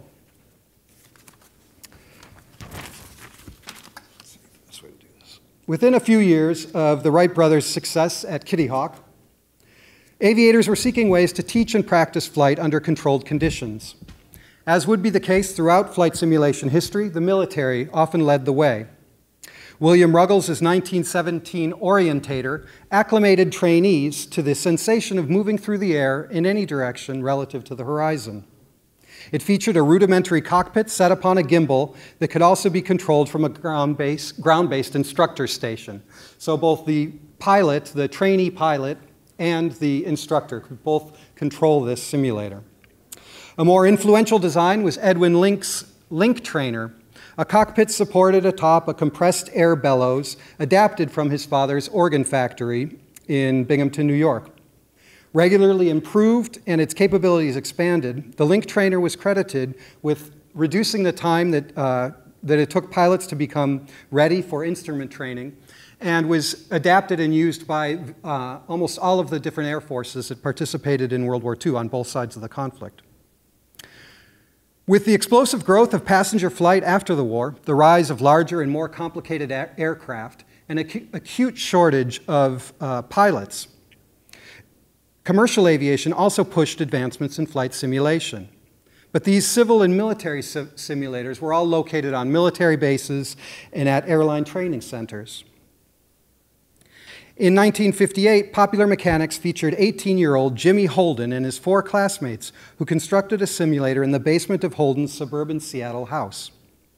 The group wired together donated and salvaged equipment in a close enough model of a 4-engine turboprop plane to be able to recreate all of the procedures that a real-life pilot would encounter or would engage in, from radioing the tower, taxiing, navigating, flying through the air, all in real time, and all the way down to landing and returning back to the airport. A decade later, the same magazine, Popular Mechanics, featured a home flight simulator invented by another individual from Seattle, physician William Duncan. It used compressed air from an old paint compressor, along with a complicated arrangement of surgical tubing and fish aquarium valves to drive the cockpit instruments. So this is Dr. Duncan with his son in the pilot's seat. He's behind with this apparatus that would allow him to trace the route, the trajectory that his son was flying on a sectional map, on an aerial map. He was a general aviation pilot himself, and he hoped to get his children interested in flying. He was successful. Some of his children did become pilots themselves, but he also packaged this as a kit and sold it as a DIY instructional guide, and according to his family, sold several thousand of these by mail. In the 1960s and 70s, a few companies developed consumer-oriented simulator packages powered by solid-state electronics. Advertisements positioned the ATC 510 explicitly within the domestic realm, likening it to the size of a television and photographing it among books in a home study. Yet it was only in the 1980s that flight simulation expanded its purchase in popular culture and the home, evolving from a training mechanism almost exclusively for pilots to be and for trainees, to a form of entertainment for those interested in aviation, but might not have any intention of flying an actual Cessna or a 747, either through financial restrictions, health considerations, and so on, or age. The primary technological developments that made this shift possible were the personal computer and the consumer flight simulation software. Bruce Artwick's flight simulator attracted the attention of Bill Gates, and his new company, Microsoft, began a collaboration with Artwick. In 1983, Microsoft released their first version of the program for PCs. By showcasing the processing and graphic power of the personal computer, as illustrated in this image, Microsoft hoped Flight Simulator would stimulate consumer acceptance of and demand for home computers at a time when most saw them as office equipment. Over the next 25 years and 12 iterations, Flight Simulator became one of Microsoft's most popular titles, selling over 10 million copies. Today, 3 companies dominate the consumer flight sim market. They're joined by hundreds of third-party add-on software companies and the manufacturers of peripherals, so the joysticks and the rudder pedals and various other components that can be incorporated into this. So, as you can see from the latest iteration of X-Plane 11, which came out earlier this year, the graphic capabilities of computers have expanded exponentially, and the ability to recreate these environments for the virtual pilots has expanded correspondingly. Many home simulators go no further than to add to their desk a joystick or maybe some rudder pedals or a second monitor. Even a few peripherals provide a more enriched, tactile experience of taking off, navigating, and landing than just a keyboard and mouse alone. But I'm especially interested in the more elaborate setups that substantially transform the character of the space in which they're located. These flight decks may include plug-and-play components that are purchased off the shelf, or homemade versions with switches, knobs, and displays obtained from retailers and then wired to microprocessors that then translate the signals into the flight simulator, and then the flight simulator responds by moving the scenery around and so on. Or they might adapt instruments and controls salvaged from actual decommissioned aircrafts like the teenager Holden did back in the 1950s, although he had no simulator software or PC, of course, to hook it up to. Their experience as flight simulators was entirely tactile and contained within the cockpit. There was no representation of the landscape or the scenery through which they were flying. Home flight decks can be found in just about every space within the domestic space. Bedrooms, occupied or spare, and finished and unfinished basements are perhaps the most common. I've seen others situated in garages or dedicated backyard sheds.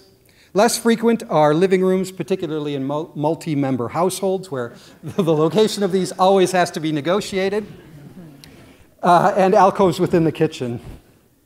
The integration of the flight simulator and the home, the dynamic of being simultaneously in the dwelling and apart from it, is an essential element of simming's appeal.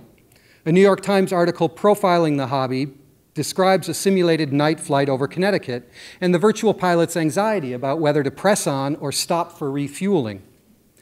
Instead, the author writes, quote, "I hit pause and get up from my desk and head to the kitchen for a sandwich."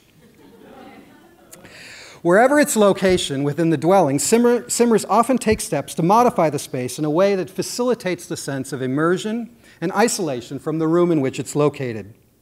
The easiest means to achieve this is simply to turn off the lights and just let the illumination from the controls and from the monitors provide that experience.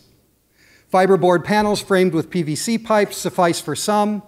Others construct a space that mirrors the exact contours of the cockpit that they're imagining flying. Simmers interviewed for this project agreed that creating some type of enclosure was an essential step in enhancing their sense of immersion. One remarked, "Nothing wrecks immersion like looking up from a landing and seeing your washer, dryer, and your laundry detergent." Peak immersion is equivalent to what theorists call flow state or the zone, a combination of focus, empowerment, and pleasure. One cockpit builder said the outward evidence of such immersion, confirming that his simulator has gotten as exact and as realistic as possible, was that his invited co-pilots would get airsick, would become nauseous. The home simulator cockpit is a space that embodies a series of contradictions. It is both stable and precarious, fictional and real, ephemeral and enduring. Thomas Harvainen, in his insights about how players construct a play space within the real world during live action role-playing games, can be applied to home flight simulation. The players that he studies deploy various strategies to, quote, minimize disturbances to the illusion of play, and to preserve the boundaries of the game. According to Harvainen, the blunting rejection of unwelcome information is extensively utilized, often instinctively, especially by strongly immersed players, to protect them from potential content that would be disruptive and situationally non-relevant. So the creation of these capsules, these cockpits, and their location within a room in these enclosures is essential to this process of weeding out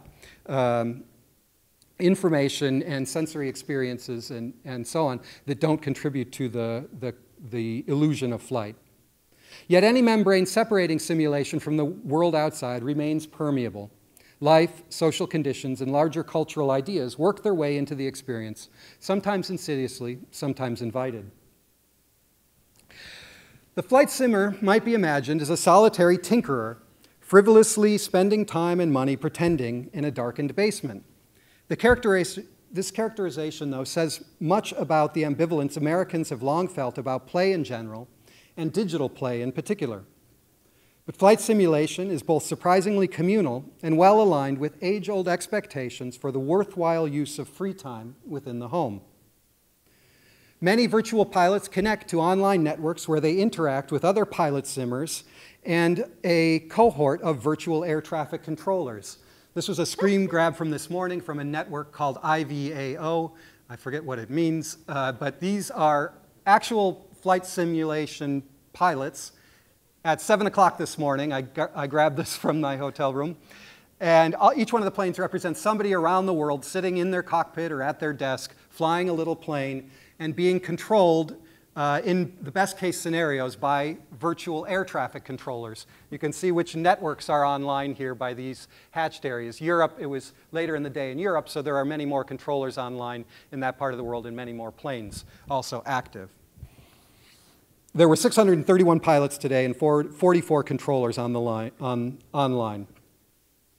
They also participate in online forums like cockpitbuilders.com, attend conferences and workshops, and post to message boards and Reddit subs and so on, sharing the frustrations and successes of constructing, modifying, and using their flight decks.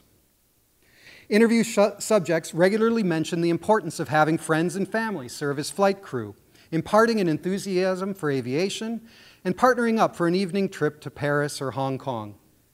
Like the basement recreation room with ping pong table or home theater screen, the flight simulator is a modern hearth around which family and friends gather for shared experience, for relaxation, and for play. The simulator constitutes a social environment that structures the meaning of these activities and these spaces. As with other types of home-based recreation, flight simulation accommodates the twin views of the home as a place of both refuge and relaxation, and a place for hobbies that foster earnest self-improvement. They enable escape to just about any airport in the world, some that no longer exist. In Hong Kong, for example, Meigs Field in Chicago. They also reenact historic flights. You can download a model of the Spirit of St. Louis and recreate Lindbergh's flight. There's all kinds of airplanes that are no longer around or are very rare. Flight simmers also build scenery themselves and contribute them to a shared, publicly accessible gateway. So this is actually Logan Airport that was designed and donated as freeware for anybody that's flying X-plane. And you can get down and see all the cracks in the runway and all the rest of this.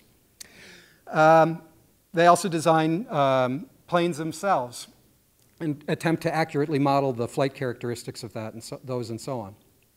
Home flight simulators expand their knowledge of aerodynamics, meteorology, navigation, radio communication procedures, and so on.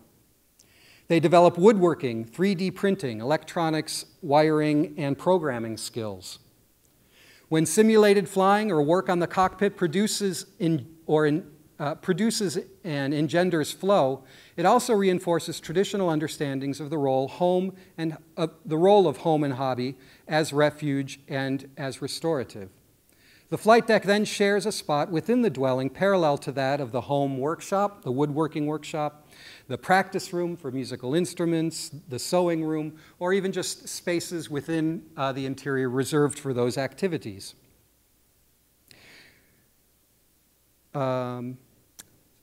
These are all spaces of productive pastimes, personal growth, and creative escape from the pressures of the world outside.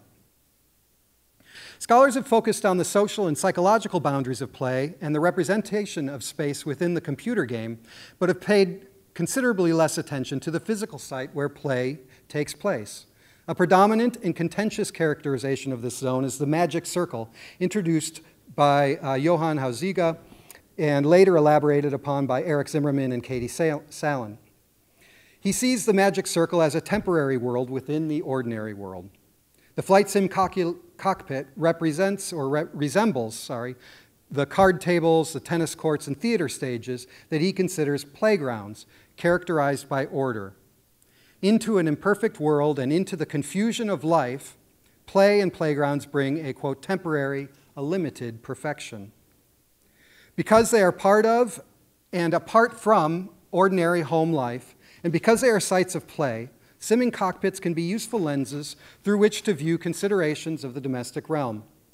Jaco Stenros says that, quote, play helps us perceive things from alternative angles and in a different light. It helps us engage with our surroundings in new ways as we perceive and break norms and routines. He continues, play and games serve as an alibi. As they are perceived as being somehow less, we can get away with more.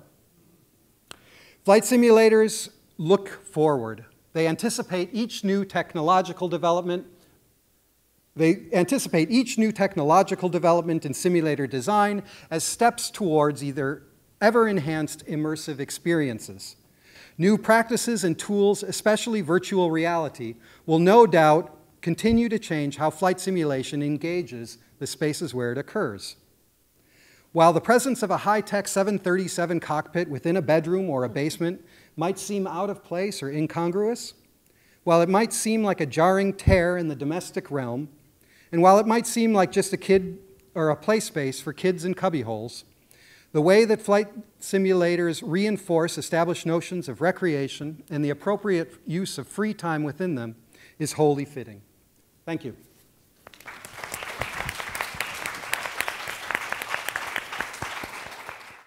Well, thank you so much for your wonderful papers. It was really a pleasure to hear all the different ways in which you are trying to bring into a room another reality. And as I was listening to the three of you, I had two ideas in my mind. And one is, as Laura said, keeping in mind the philosophy chamber, when we start discussing about the display of the philosophy chamber and how to go about that, we couldn't stop thinking that the real philosophy chamber and the real Harvard Hall is still in campus.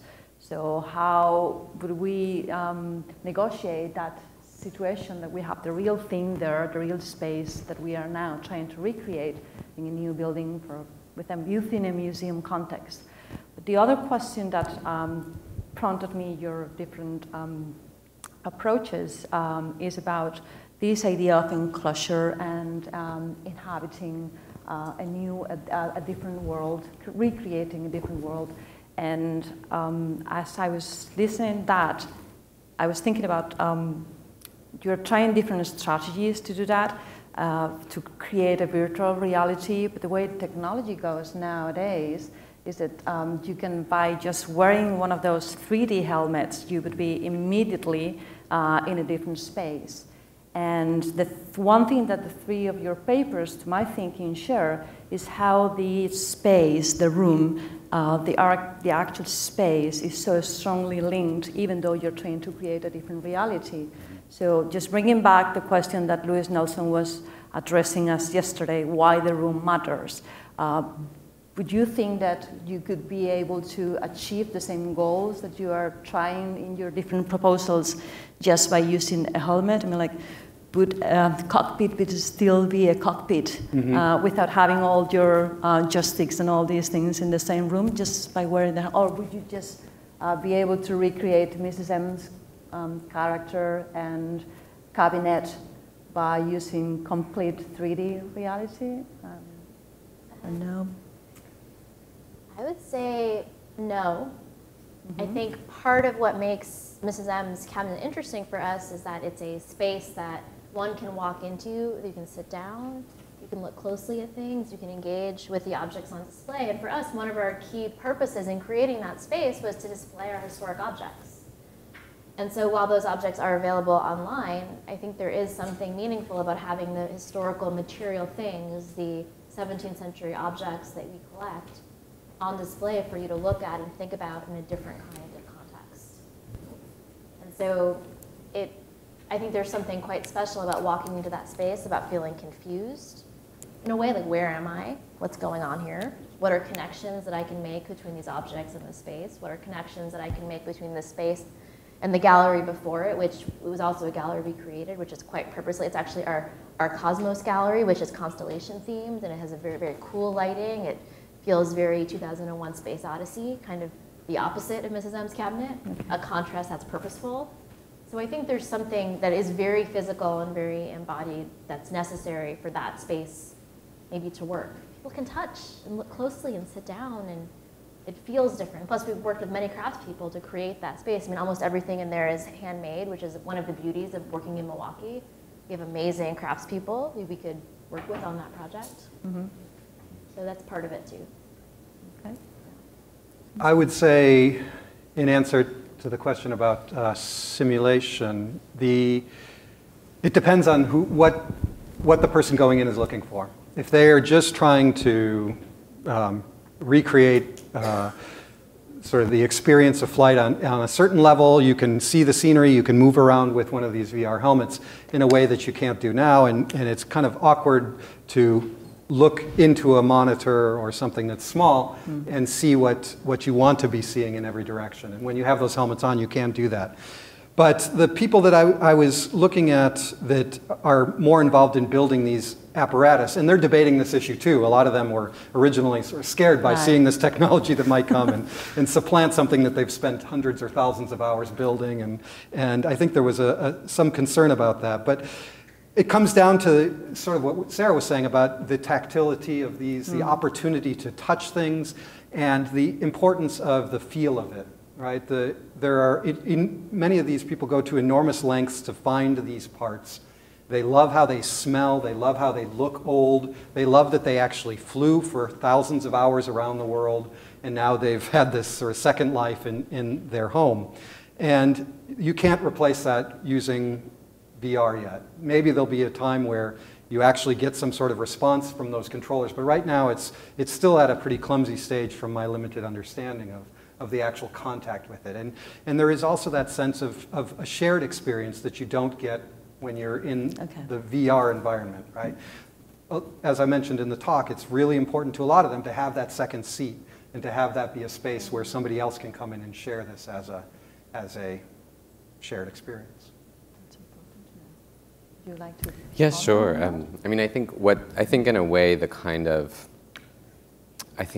function that Nelson imagined could only exist in a virtual representation, which I almost take that axonometric drawing to be, and particularly the kind of hovering, sort of decorporealized viewer of such a thing, in which you're sort of floating above a kind of rotating imagination of space. I would be very curious to know what it would have been like if that space had actually been attempted to be built, because I imagine it would be a lot messier and stranger even than that drawing suggests. And so later in his career, this is early on in his career, but when he gets past his sort of experimental projects and builds buildings, he's actually much more concerned with these sort of material properties of the building and the effect that they have on the human body. So at Saint-Lô, the hospital whose surgery room I showed at the end, he's using, he has Léger make a mural, he's using color on the wall as a way of thinking about the color's effect on the body and on the sort of mood of the patients. And so I think he's much more attentive to haptic experience than the sort of diagram would suggest that he was. Okay, good. So you all agree. Does anybody have any questions? Want to? Yes, Mongo?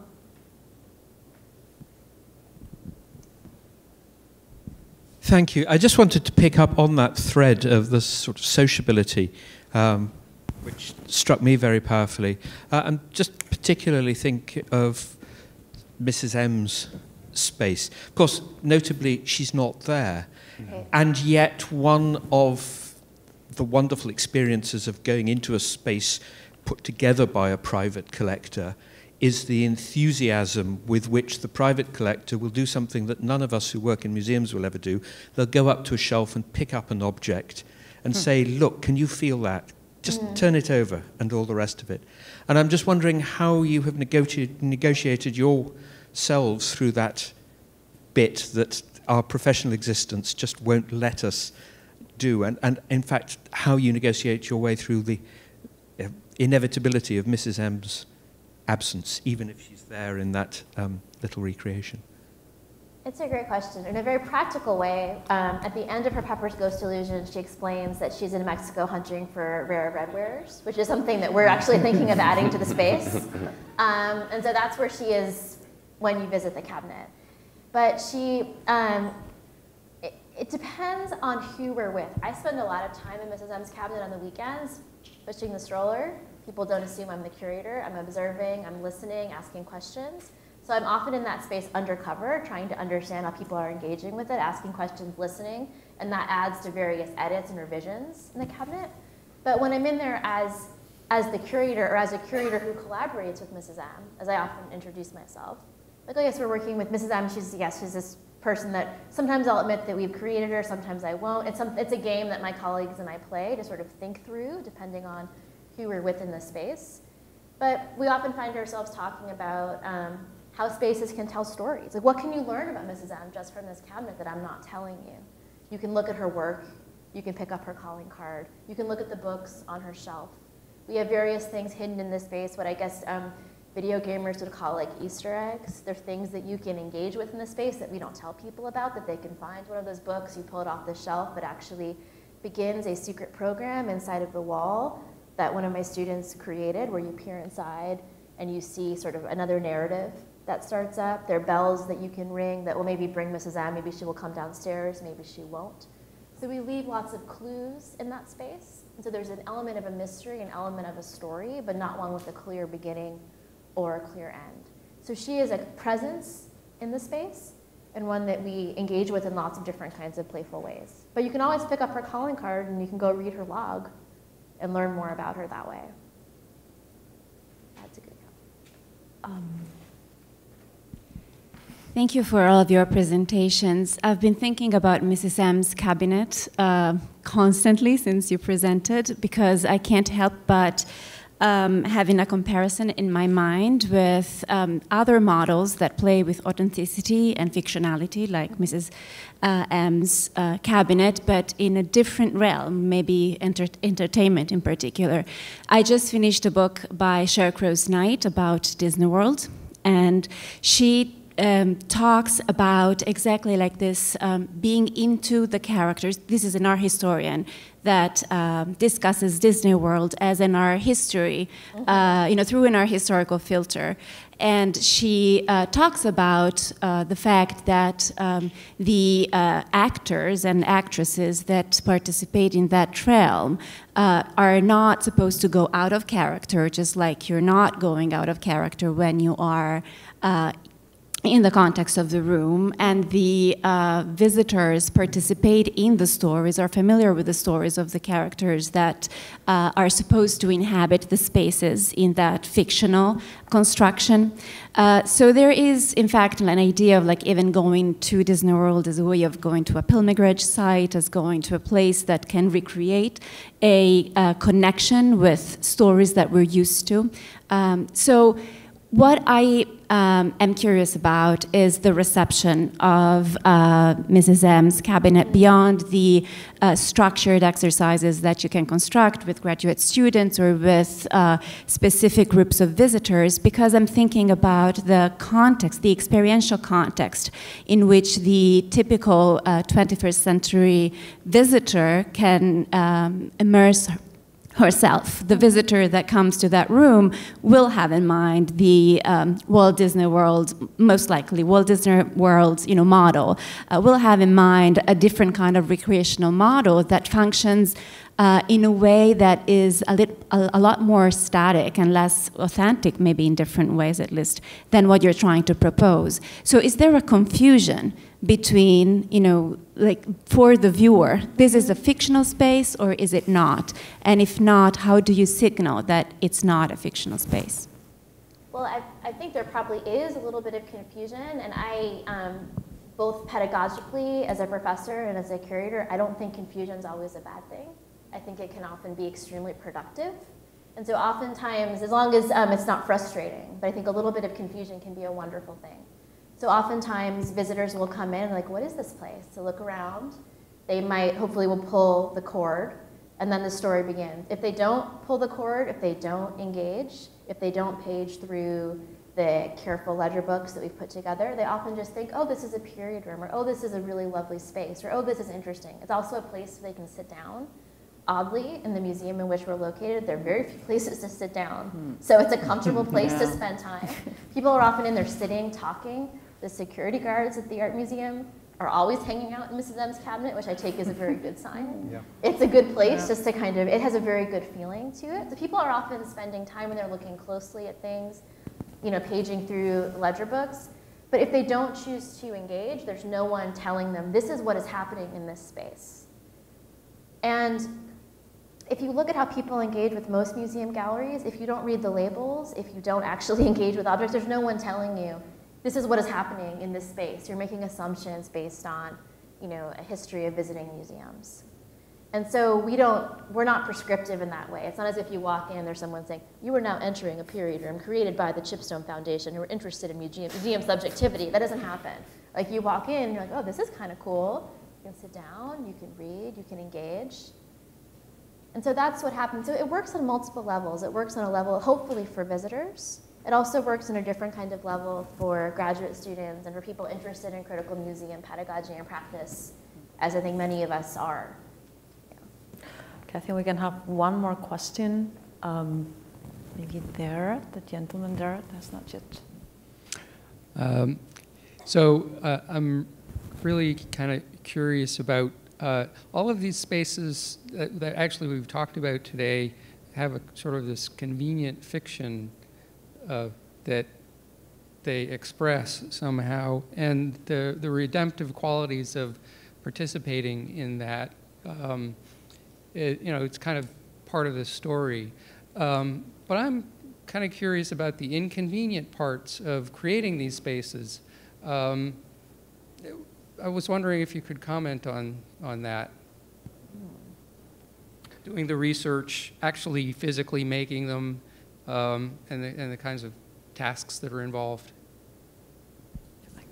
Sure, it's a great question, and it's one that came up a lot in my research because I frame it in terms of the sitting down and flying, but for many of the people that are engaging in this hobby, the building of that and the rebuilding of that is really the hobby that is more important to them than the actual flying, and they often say that they don't even get to fly, and they're often not in a condition where they can because things are taken apart and moved around.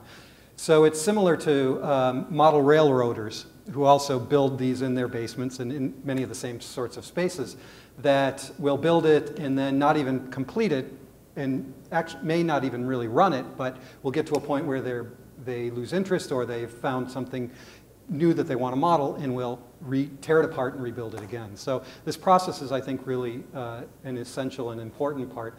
The other important part of the hobby, the other component of that is that of the sort of inconvenience of these things is, as I alluded to, these are often in co-occupied spaces where they have to be negotiated. So I didn't include a slide, but there's one that was posted on Reddit of a couple, and he has a cockpit that he built that folds into a trunk. And then it sort of expands like a transformer, and monitors pop up and the doors pop open. And he said it had to, I forget what the criteria was, but it had to essentially not look like what it was. And it could fold into this piece of furniture. And it was in the same room, a spare bedroom in the home that he shares with his wife, who has a sewing space right next to his. Wow. And so, yeah, there's definitely some inconvenience in smaller spaces where multiple people live, and these have to be negotiated. Sure. I mean, I think the inconvenience faced in studying, I think, a room that never existed is kind of, it's both convenient and inconvenient because I can project, to use the word I was using a lot, anything I want on it because it only really exists in my imagination. But it exists in the sort of representational fiction. But I do think there is a way in which the kind of deferred, the sort of deferred desire to sort of visit a space can be a kind of inconvenience because this book kind of elicits this, I think, as you were saying, a kind of fantasy. It's quite a large book, and it has these incredibly detailed plans of heliotherapy baths and where all the offices are and where the furnaces are and where the servants and where all the doctors live. And the whole sort of space is elaborated, and there's a kind of like melancholy, I think, to this elaboration that is never quite achieved, even in its kind of virtual representation. Well, thank you very much. So we will reconvene here. Thank you very much for your contribution, for your questions. That has been an excellent conversation today. And we will reconvene here at 3:45 for final conclusions and remarks. Okay, thank you. Thank you.